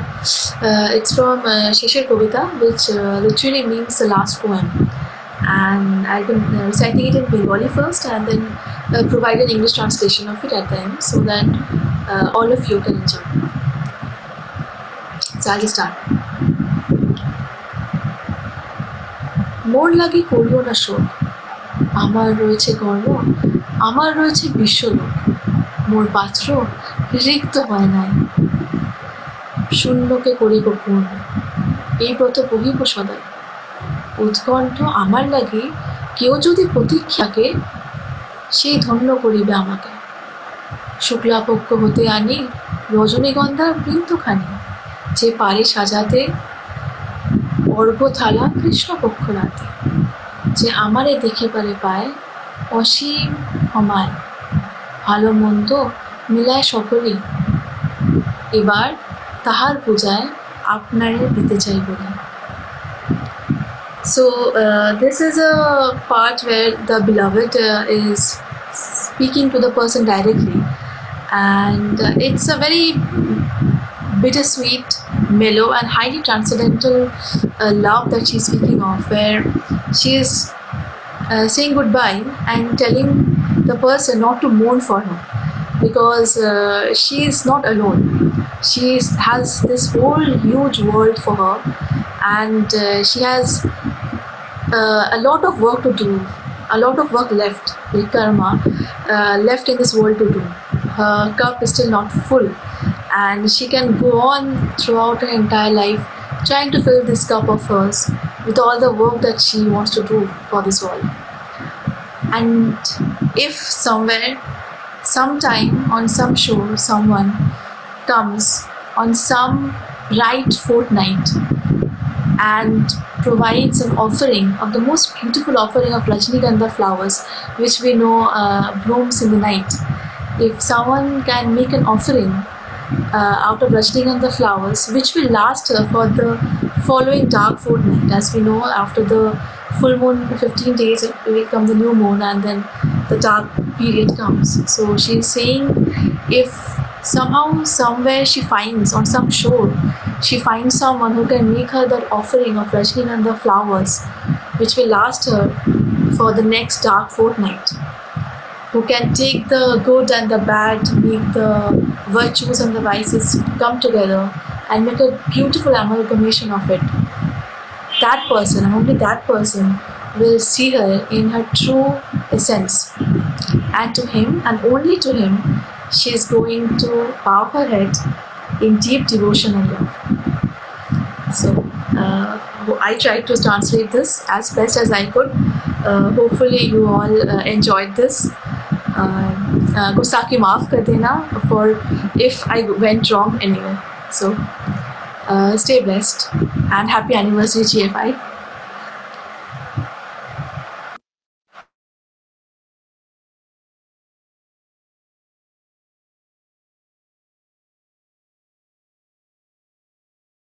Once again, I forgot that I was on mute. So thanks a lot, Arshia. And it was beautiful and probably food for thought for everyone. So now we move on to the second performance, which I'm a part of. So this is called Prism. And it's basically a recitation of a couple of poems in Hindi and English and Urdu, which is being done by Shivi and me. I don't think I really need to introduce Shivi. But for the people who don't know her, she was a part of People's Solution, and such an important part of GFI she was. And I believe she's still a very important part of the Grameen family. So this presentation will have some poems by some of the biggest poets, which will be basically about perspectives. So may I request Shivi to please start off the performance. All right. Hello, everyone. And congratulations, GFI, for 10 fantastic years. It's just a pleasure to see all of you after so long. Brings back so many memories. In fact, so much that I'm very emotional right now. So I hope that works in my poetry recitation too. But great to see all of you. So let me begin by, with a few lines from my favorite poet, who is Maya Angelou. And the poem is When I Think About Myself. So here it goes. When I think about myself, I almost laugh myself to death. My life has been one great big joke. A dance that's walked. A song that spoke. I laugh so hard, I almost choke when I think about myself. 60 years in these folks' world, the child I work for calls me girl. I say, yes, ma'am, for working's sake. Too proud to bend, too poor to break. I laugh until my stomach ache when I think about myself. When I think about myself. वाह वाह वाह, beautiful beautiful Shivi. तो हम आगे बढ़ते हैं। अगला जो टुकड़ा है कविता का, वो आलोक धनवा साहब की एक कविता है, भागी हुई लड़कियां। उसमें से मैं आपको एक छोटा सा टुकड़ा सुनाऊंगा। इसका उन्वान जरूर है भागी हुई लड़कियां, लेकिन ये उससे कहीं ज्यादा बड़ा है। तो मैं चाहूंगा कि सब गौर करें कि घर की जंजीरें कितनी ज्यादा दिखाई देती हैं। घर की जंजीरें कितनी ज्यादा दिखाई देती हैं जब घर से कोई लड़की भागती है। अगर एक लड़की भागती है तो ये हमेशा जरूरी नहीं है कि कोई लड़का भी भागा होगा। कई दूसरे जीवन प्रसंग हैं जिनके साथ वो जा सकती है, कुछ भी कर सकती है, कुछ भी कर सकती है। महज जन्म देना ही स्त्री होना नहीं है। वो कहीं भी हो सकती है, गिर सकती है, बिखर सकती है, लेकिन वो खुद शामिल होगी सब में। गलतियां भी खुद ही करेगी, सब कुछ देखेगी शुरू से अंत तक, अपना अंत भी देखती हुई जाएगी। अपना अंत भी देखती हुई जाएगी। किसी और की मृत्यु नहीं मरेगी वो, किसी और की मृत्यु नहीं मरेगी वो, किसी और की मृत्यु नहीं मरेगी वो। Amazing. So the next poem that I have is by Sappho, who was one of the first female poets of Greece, and she died in 500 BC. So the poem, pardon me, is titled the Anactoria poem. Here it goes. It is perfectly easy to make this understood by everyone. For she, who far surpassed mankind in beauty, Helen, left her most noble husband and went sailing off to Troy with no thought at all for her child or dear parents. But love led her astray, lightly. And she has reminded me now of Anactoria, who is not here. I would rather see her lovely walk and bright sparkle of her face than the Lydians' chariots and armed infantry. Wow. What a perspective on the Helen of Troy. अगली नज्म का जो हिस्सा मैं पढ़ने जा रहा हूँ वो नज्म है, एक शायरा है सारा शगुफ्ता उनकी। सारा शगुफ्ता ने 33 साल की उम्र में खुदकुशी कर ली थी, बिल्कुल सिल्विया प्लाथ की तरह। सारा ने ट्रेन के सामने आकर खुदकुशी की थी। बिल्कुल एना कैरेनिना की तरह सारा ने बहुत बर्दाश्त किया था, बिल्कुल जिंदगी की तरह। तो अगली कुछ जुमले सारा के कलम से। बैन करने वालों ने मुझे अधखुले हाथ से कबूल किया। बैन करने वालों ने मुझे अधखुले हाथ से कबूल किया। इंसान के 2 जन्म हैं, फिर शाम का मकसद क्या है? इंसान के 2 जन्म हैं, फिर शाम का मकसद क्या है? मैं अपनी निगरानी में रही और कम होती चली गई। कुत्तों ने जब चांद देखा अपनी पोशाक भूल गए। मैं साबित कदम ही टूटी थी। सच अ ब्यूटीफुल लाइन। मैं साबित कदम ही टूटी थी, अब तेरे बोझ में धंस रही हूं। तन्हाई मुझे शिकार कर रही है। ऐ मेरे सरसब्ज खुदा, खिजा के मौसम में भी मैंने तुझे याद किया। ऐ मेरे सरसब्ज खुदा, खिजा के मौसम में भी मैंने तुझे याद किया। कातिल की सदा मकतूल नहीं है। गैब की जंगली बेल को घर तक कैसे लाऊं? गैब की जंगली बेल को घर तक कैसे लाऊं? फिर आंखों के टाट पे मैंने लिखा, मैं आंखों से मरती, तू कदमों से जिंदा रहता। मैं आंखों से मरती, तू कदमों से जिंदा रहता। Amazing. So, like you mentioned, Vamik, Sylvia Plath was also one of the melancholic poets of our times, and I think one of the greatest arts have come out from great pain, if I may say. And that brings me to our next poem, which is Lady Lazarus by Sylvia Plath. Now, this was one of her best poems because it was composed just 2 months before she committed suicide. And here it goes. And I, a smiling woman, I'm only 30. And like the cat, I have 9 times to die. This is number 3. What a trash. To annihilate each decade. Dying is an art, like everything else. I do it exceptionally well. I do it so it feels like hell. I do it so it feels real.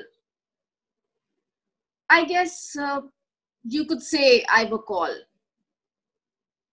I guess you could say I've a call.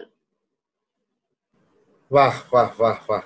तो अब आखिरी नज्म prism की आप सबके लिए, और ये नज्म खास करके मैं प्रभात की तरफ मुखातिब होकर सुनाता हूं, क्योंकि ये नज्म लिखी है धूमिल ने। जी हाँ, बनारस से जुड़े हुए धूमिल, तुलसी के परंपरा को बढ़ाने वाले धूमिल, हिंदी कविता के आकाश का शायद सबसे चमकता सितारा धूमिल, यारों का यार धूमिल, अन्याय के खिलाफ हथियार धूमिल। तो अगले चंद जुमले धूमिल के कलम से। कविता के कान हमेशा चीख से सटे रहते हैं। कविता के कान हमेशा चीख से सटे रहते हैं।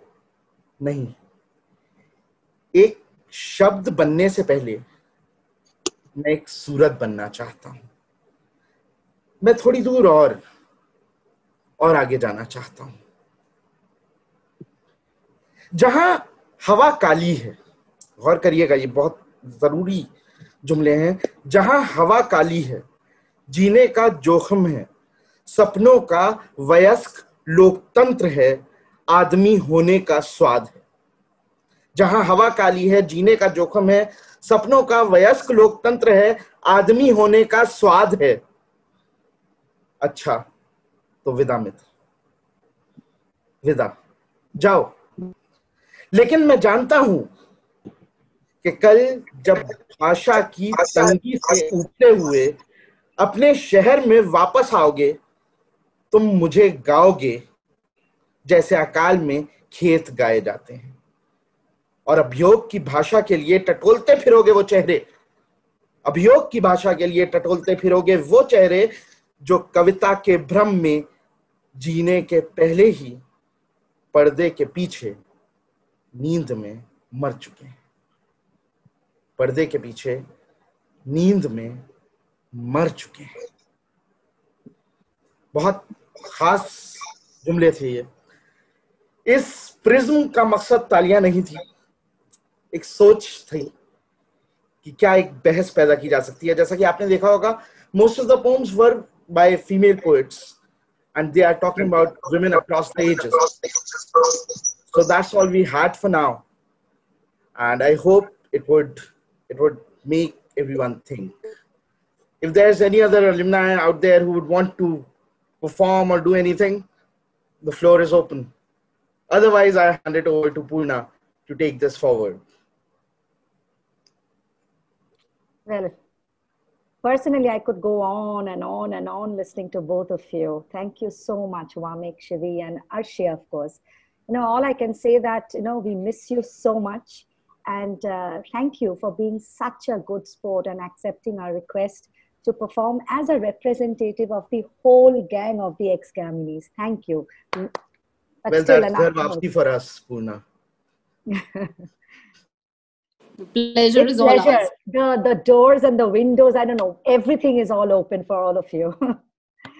Excellent. Thank you wholeheartedly. Okay, moving on. Our next performer is Gaurav Sinha, coming in with his poetry.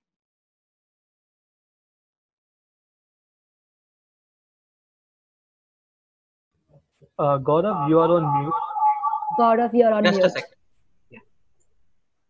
So, hi everyone. Today I would be reciting a few words on the impact of Grameen Mitras and Grameen's commitment to work with women.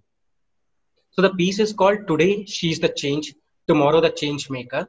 While the ideas are mine, I had a little help putting together these words to convey my gratitude and appreciation to the Grameen Mitras. So this is how it goes.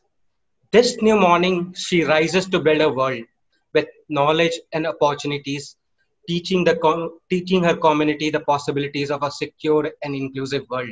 Because then comes empowerment and empowered women in equality. This is what it takes to build a nation greater, because today she is the change, tomorrow the change maker. An economically empowered woman creates an empowered community where no adversity breaks her. This is what it takes to build a nation greater, because today she is the change, tomorrow the change maker. An economically empowered woman is also a socially empowered human, where she stands for equality, raises a voice against injustice. That is what it takes to build a nation greater, because today she is the change, tomorrow the change maker. An economically empowered woman is also a politically empowered human. She knows her rights and educates like a knight, and she fights outright and shines bright. That is what it takes to build a nation greater, because today she is the change, tomorrow the change maker. An economically empowered woman is also an aware human on everything around, a better decision maker, a better person in compound, who knows technology, science, and society, who respects, loves, and cares, who unites, educates, innovates, and builds a greater nation as a change maker. Thank you. That was all for me. Thank you so much, Gaurav. Well, our next item is a little different. You would be entering our GFI gallery that will exhibit some of the sketches and paintings and photographs by three of our very, very talented colleagues. So we'll start with some sketches by Akshada.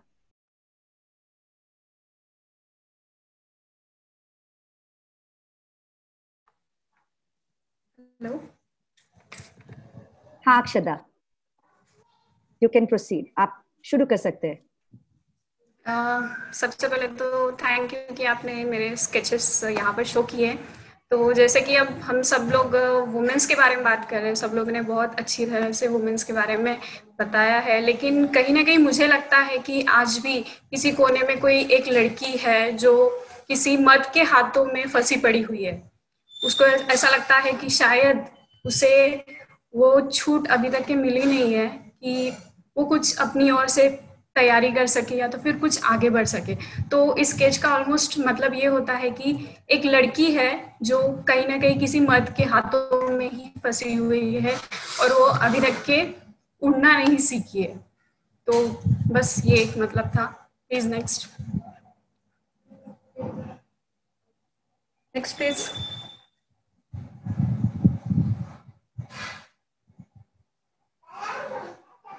Sorry.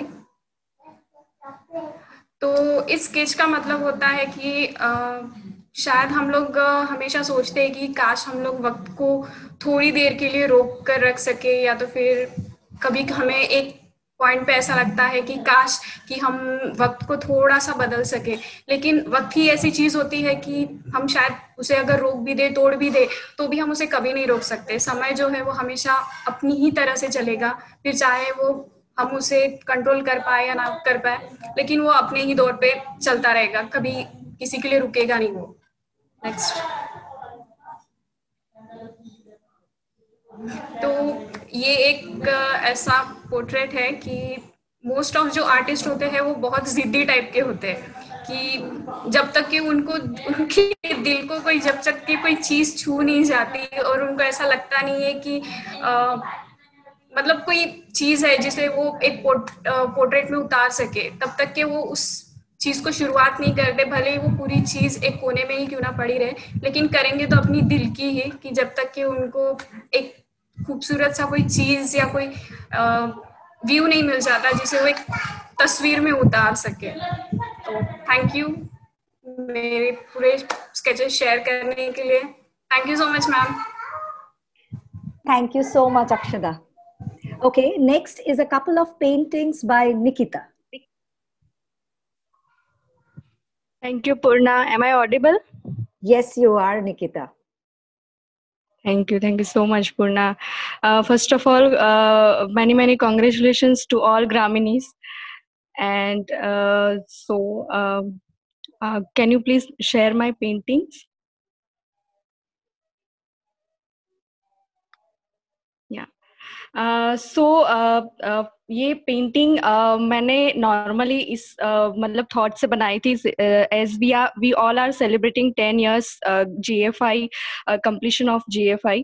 सो मैंने 10 year GFI लोगों को, GF के लोगों को Indian national flag के colour code में मतलब paint करने का ट्राई किया, और surrounded by Worli tribe. But normally Worli tribe हमने देखा है कि सेम कलर्स में देखते हैं हम जब भी कहीं पे पेंटिंग्स देखते हैं, बट मैंने उसमें GFI के कलर कोड यूज किए हैं लोगों के। सो उसके पीछे थॉट ये था कि जब हम GF में एंटर करते हैं तो वी ऑल बिकम ग्रामीनीज। सो ये पेंटिंग का मतलब यही था कि आज हम 10 years सेलिब्रेट कर रहे हैं एक साथ together. So next please.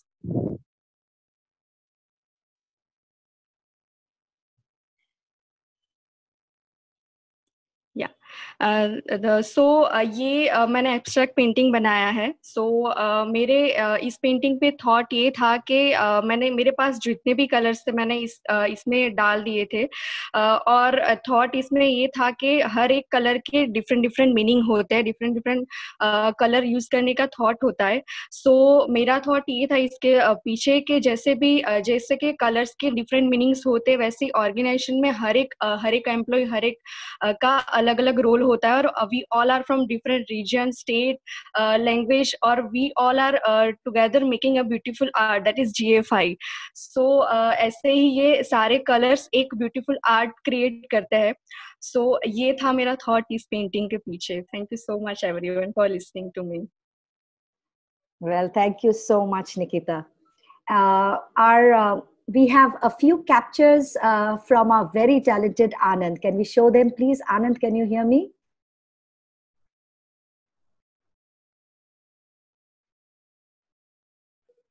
I hope Anand is here.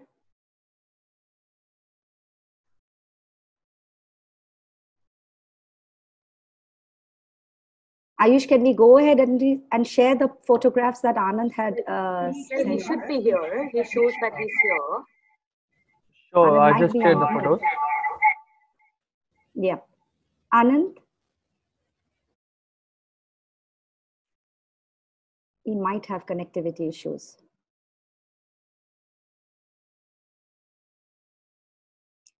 Ayush, why don't we go ahead and share the go to the next photo and share the photographs that he's captured, and sent us. There are photos that he's captured from the field, and there are a couple of his travel photos because he's an arduous traveler, and even if you see him in the photo, it's also clicked by him, set by him, and so the composition is his, and he's clicked through a tripod.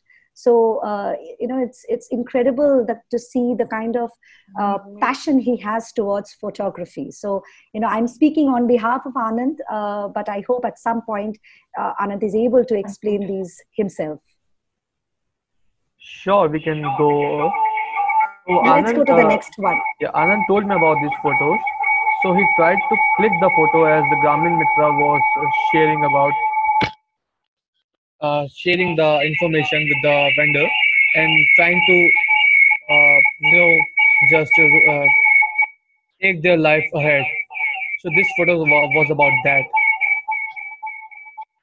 Let me just go to the next photo. This was the second photo that was clicked by Anand. In this also we can see a Mitra that was basically sharing, information and her what she know about digital finance with other people so that they can also benefit about it. This was the third photo that was clicked by Anand. And this was the fourth photo. And here was the fifth photo.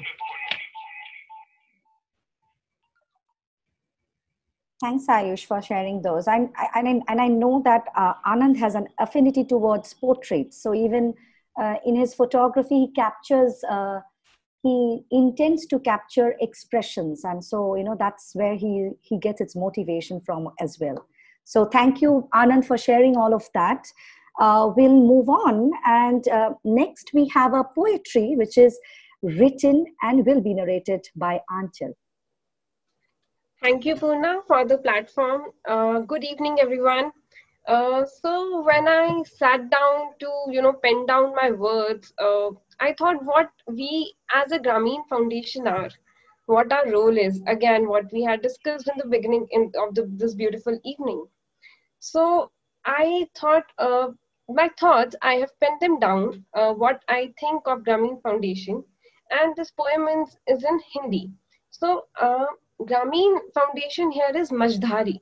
Majdhari meaning a boatman who is connecting the two ends of the river. So I'll start with the poem. मैं किसान नहीं, मैं मझधारी हूँ. सिंचाई हाथों से नहीं की, पर उस फसल का मैं भी योगदानी हूँ.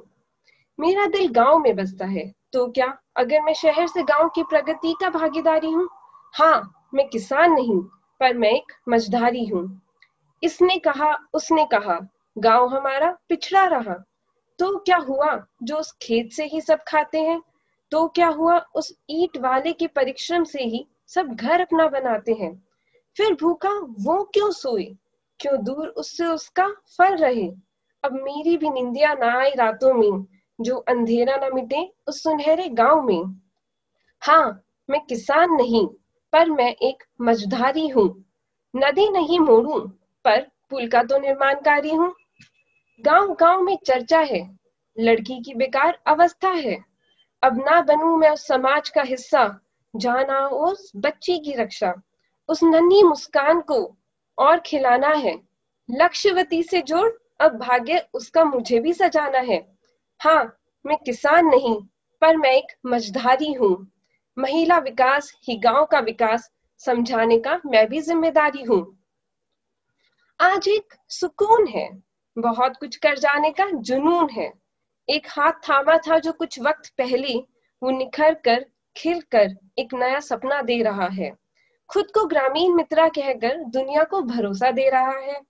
उसको सराहने वाले आगे बढ़ाने वाले आज सब फिर एक साथ हैं। ये वो शाम है जहां ख्वाबों की अपनी ही एक पहचान है। अभी एक लंबा सफर और तय करना है और 10 साल बाद पूरे भारत में मित्रता का संगठन हमें सेलिब्रेट करना है। हर ग्रामीणी की यही अरमान है, सशक्त भारत की सशक्त महिला ही पहचान है। हाँ, मैं किसान नहीं, मैं एक मझधारी हूँ, कन कन कर समुद्र को पार लगाने वाली हूँ। Thank you so much. Fantastic, thank you आंचल। अनिकेतना, अब आपकी बारी है। Can't wait to here you sing. Thank you, Puna. Am I audible? Yes, you are. Thank you.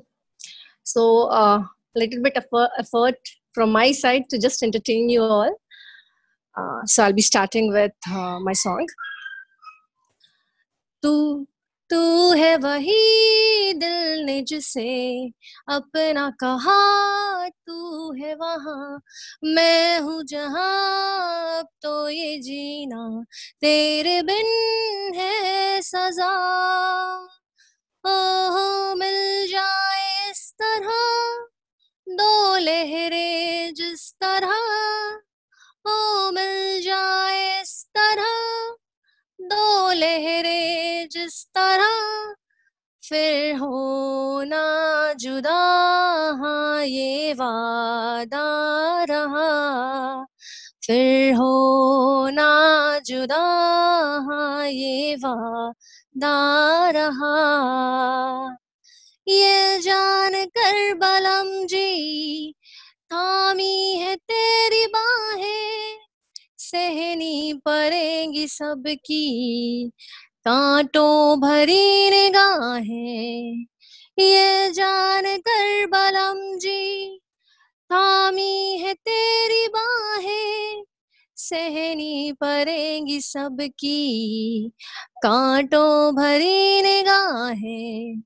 सब सहेंगे हम और हंसेंगे हम माँ मेरी जिंदगी, आना ही परा सजना जालिम है दिल की लगी, आना ही परा सजना जालिम है दिल की लगी।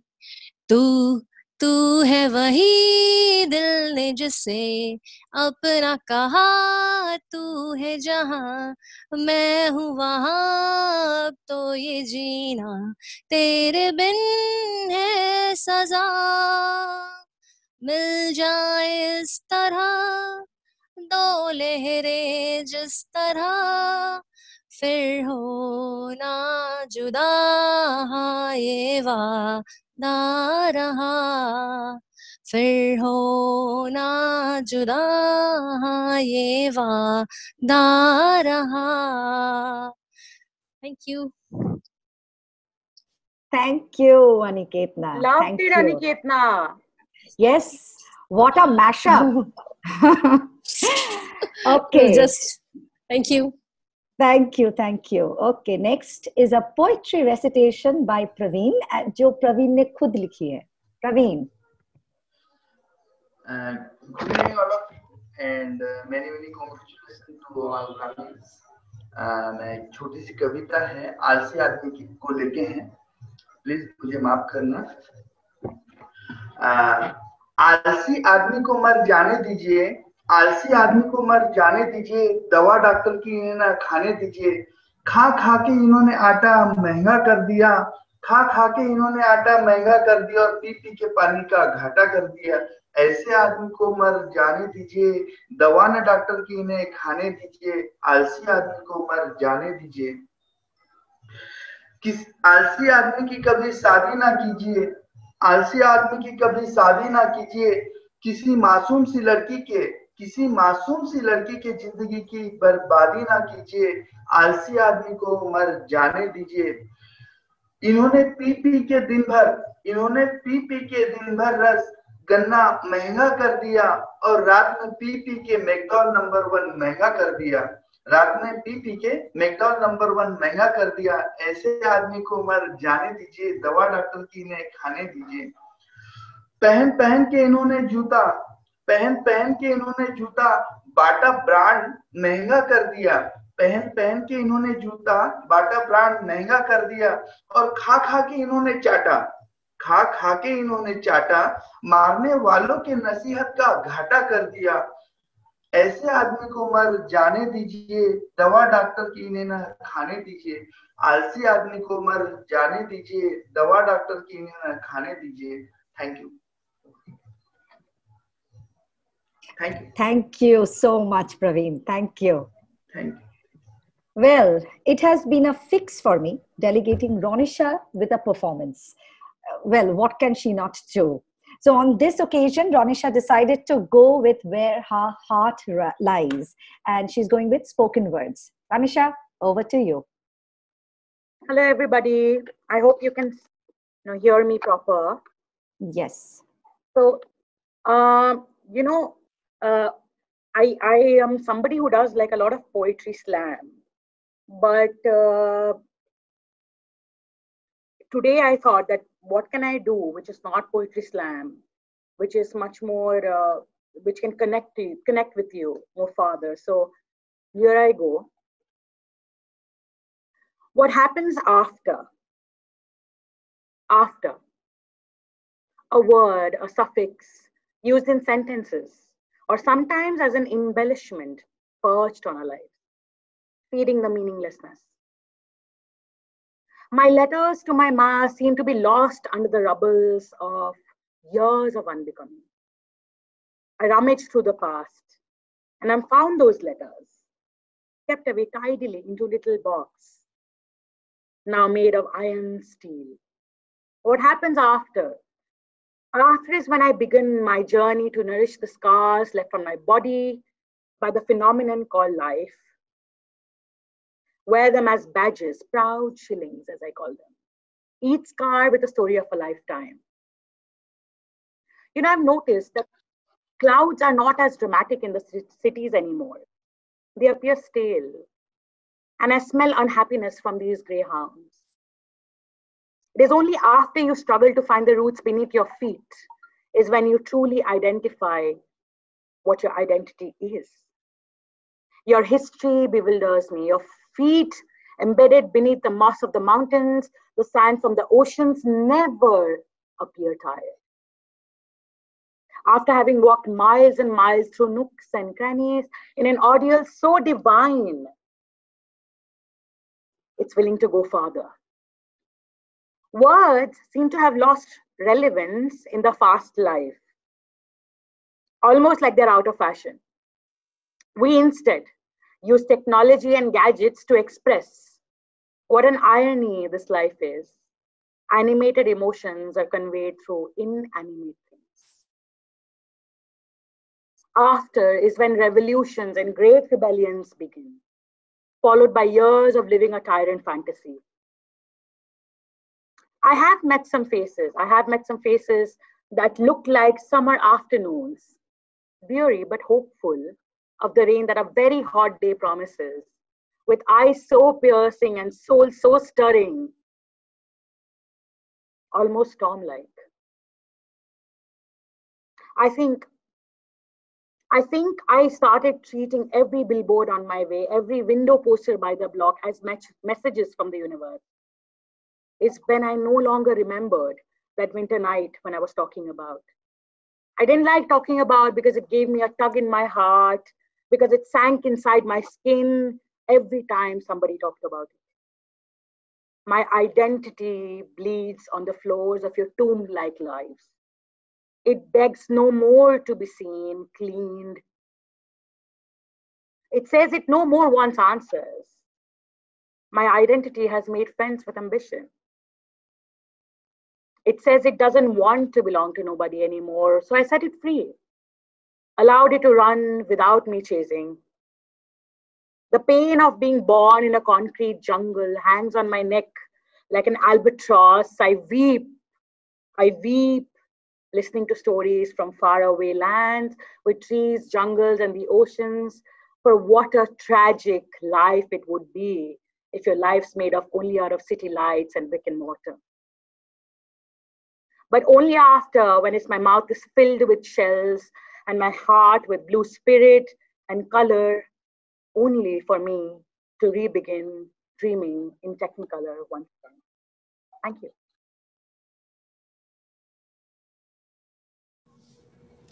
This was fantastic, Ronisha. Thank you so much. Coming up next is a performance that I guarantee is going to take most of you by surprise. Presenting the Chupa Rustam of Grameen, Jairaj with a song. Well, in this song, I'm merely accompanying Jairaj. That's about it. Can you hear me? Can you hear the music, Madhurima?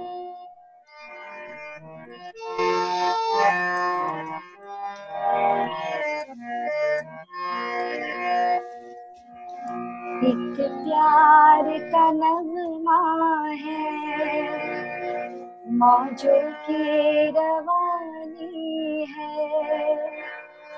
एक प्यार का नगमा है, मौजों की रवानी है।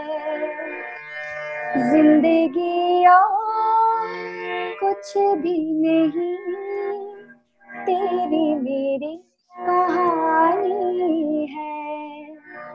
एक प्यार का नगमा है, ला ला ला ला ला ला ला ला ला।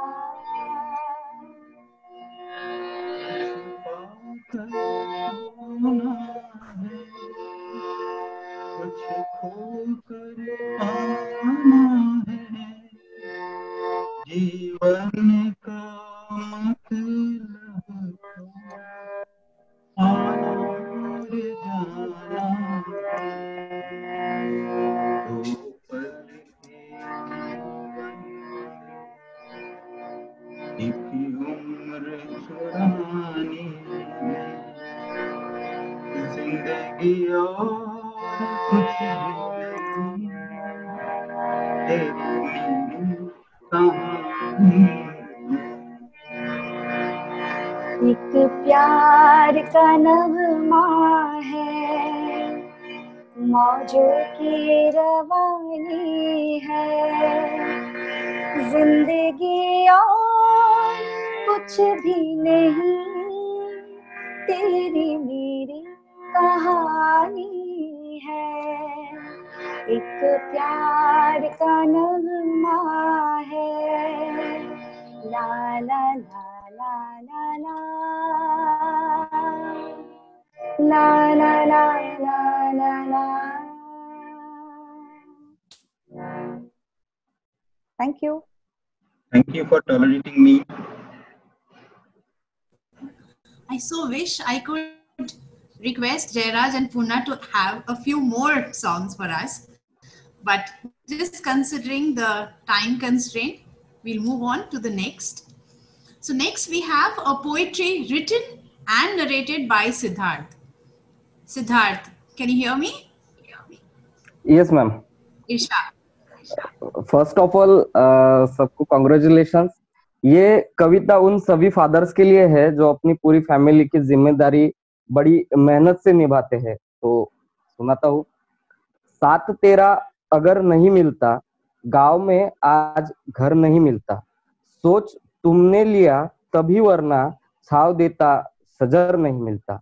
शहर में सुख तलाश कर देखा, सुख सुना है इधर नहीं मिलता। खून बहता गया पसीना बन, यूं खुशी का नगर नहीं मिलता। गांव छोड़ा था बस इसी खातिर, गांव छोड़ा था बस इसी खातिर। काम सबको उधर नहीं मिलता, काम सबको उधर नहीं मिलता। Beautiful. Thank you, ma'am. Thank you, Siddharth. Thank you so much. Thank you, ma'am. So coming up, our final performance of this evening. Hope you all enjoy it. It's a group song led by Purna.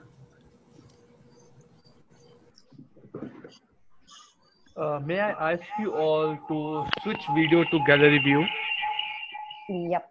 Thank you, Madhurima. Ayush, are you putting the lyrics up on screen? Only if you want to.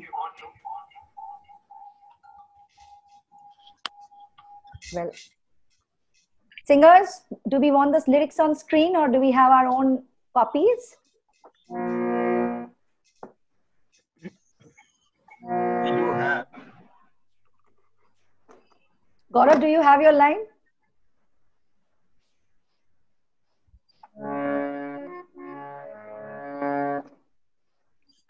Okay, let's start. Me. Please unmute yourselves before your part.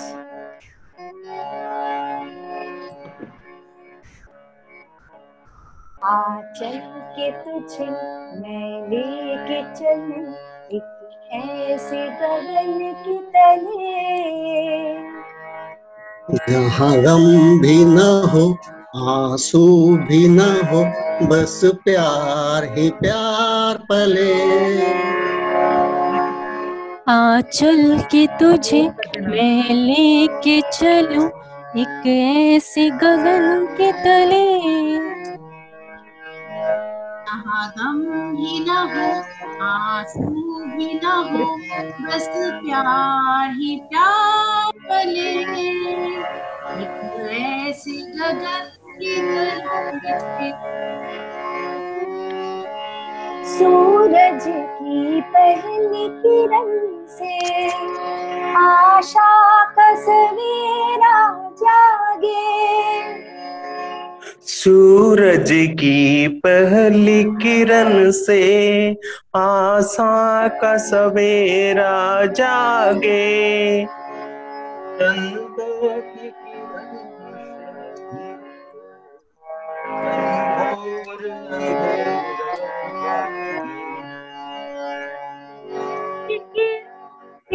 धुल कर घोर अंधेरा जागे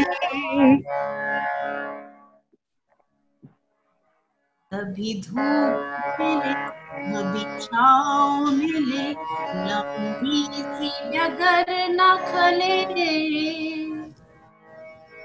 जहाँ गम भी न हो आंसू भी न हो बस प्यार ही प्यार पले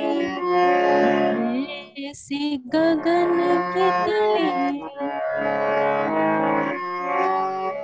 जहाँ दूर नजर दौड़ाए आजाद गगन लहराए जहाँ दूर नजर दौड़ाए आजाद गगन लहराए जहाँ रंग के पंछी आशा का संदेश लाए जहाँ रंग बिरंगे पंछी आशा का संदेशा लाए हंसी पड़ी हंसी हो रही बस आंसू निधर जहाँ गम भी न हो आंसू भी न हो बस प्यार ही प्यार चले गगन के तले चल के तुझे मैं लेके चलूं एक ऐसे गगन के तले जहाँ गम भी न हो आंसू भी न हो बस प्यार ही प्यार पले एक ऐसे गगन के तले एक ऐसे गगन के तले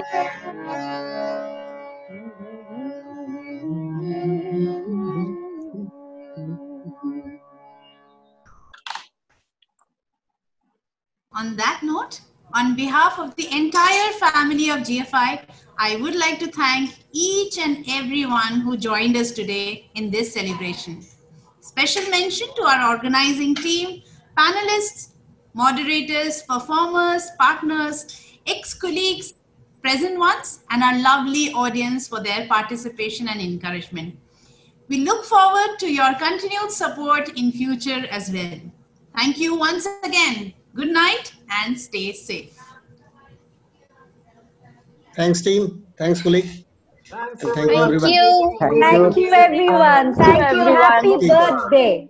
Good night. Thank you, Happy everyone. birthday, Thank you, Grameen. everyone. It was very nice and Thank you, very everyone. Good beautiful night. to see everyone. Same here. Bye bye and good night. Stay safe. Bye bye. Thank Good you night. everyone Good for night, inviting us. everyone. Good night, Good guys. night, everyone. Stay safe. Night. Good night, everyone. Bye bye. Everyone. Good night, everyone. Thank you, everyone.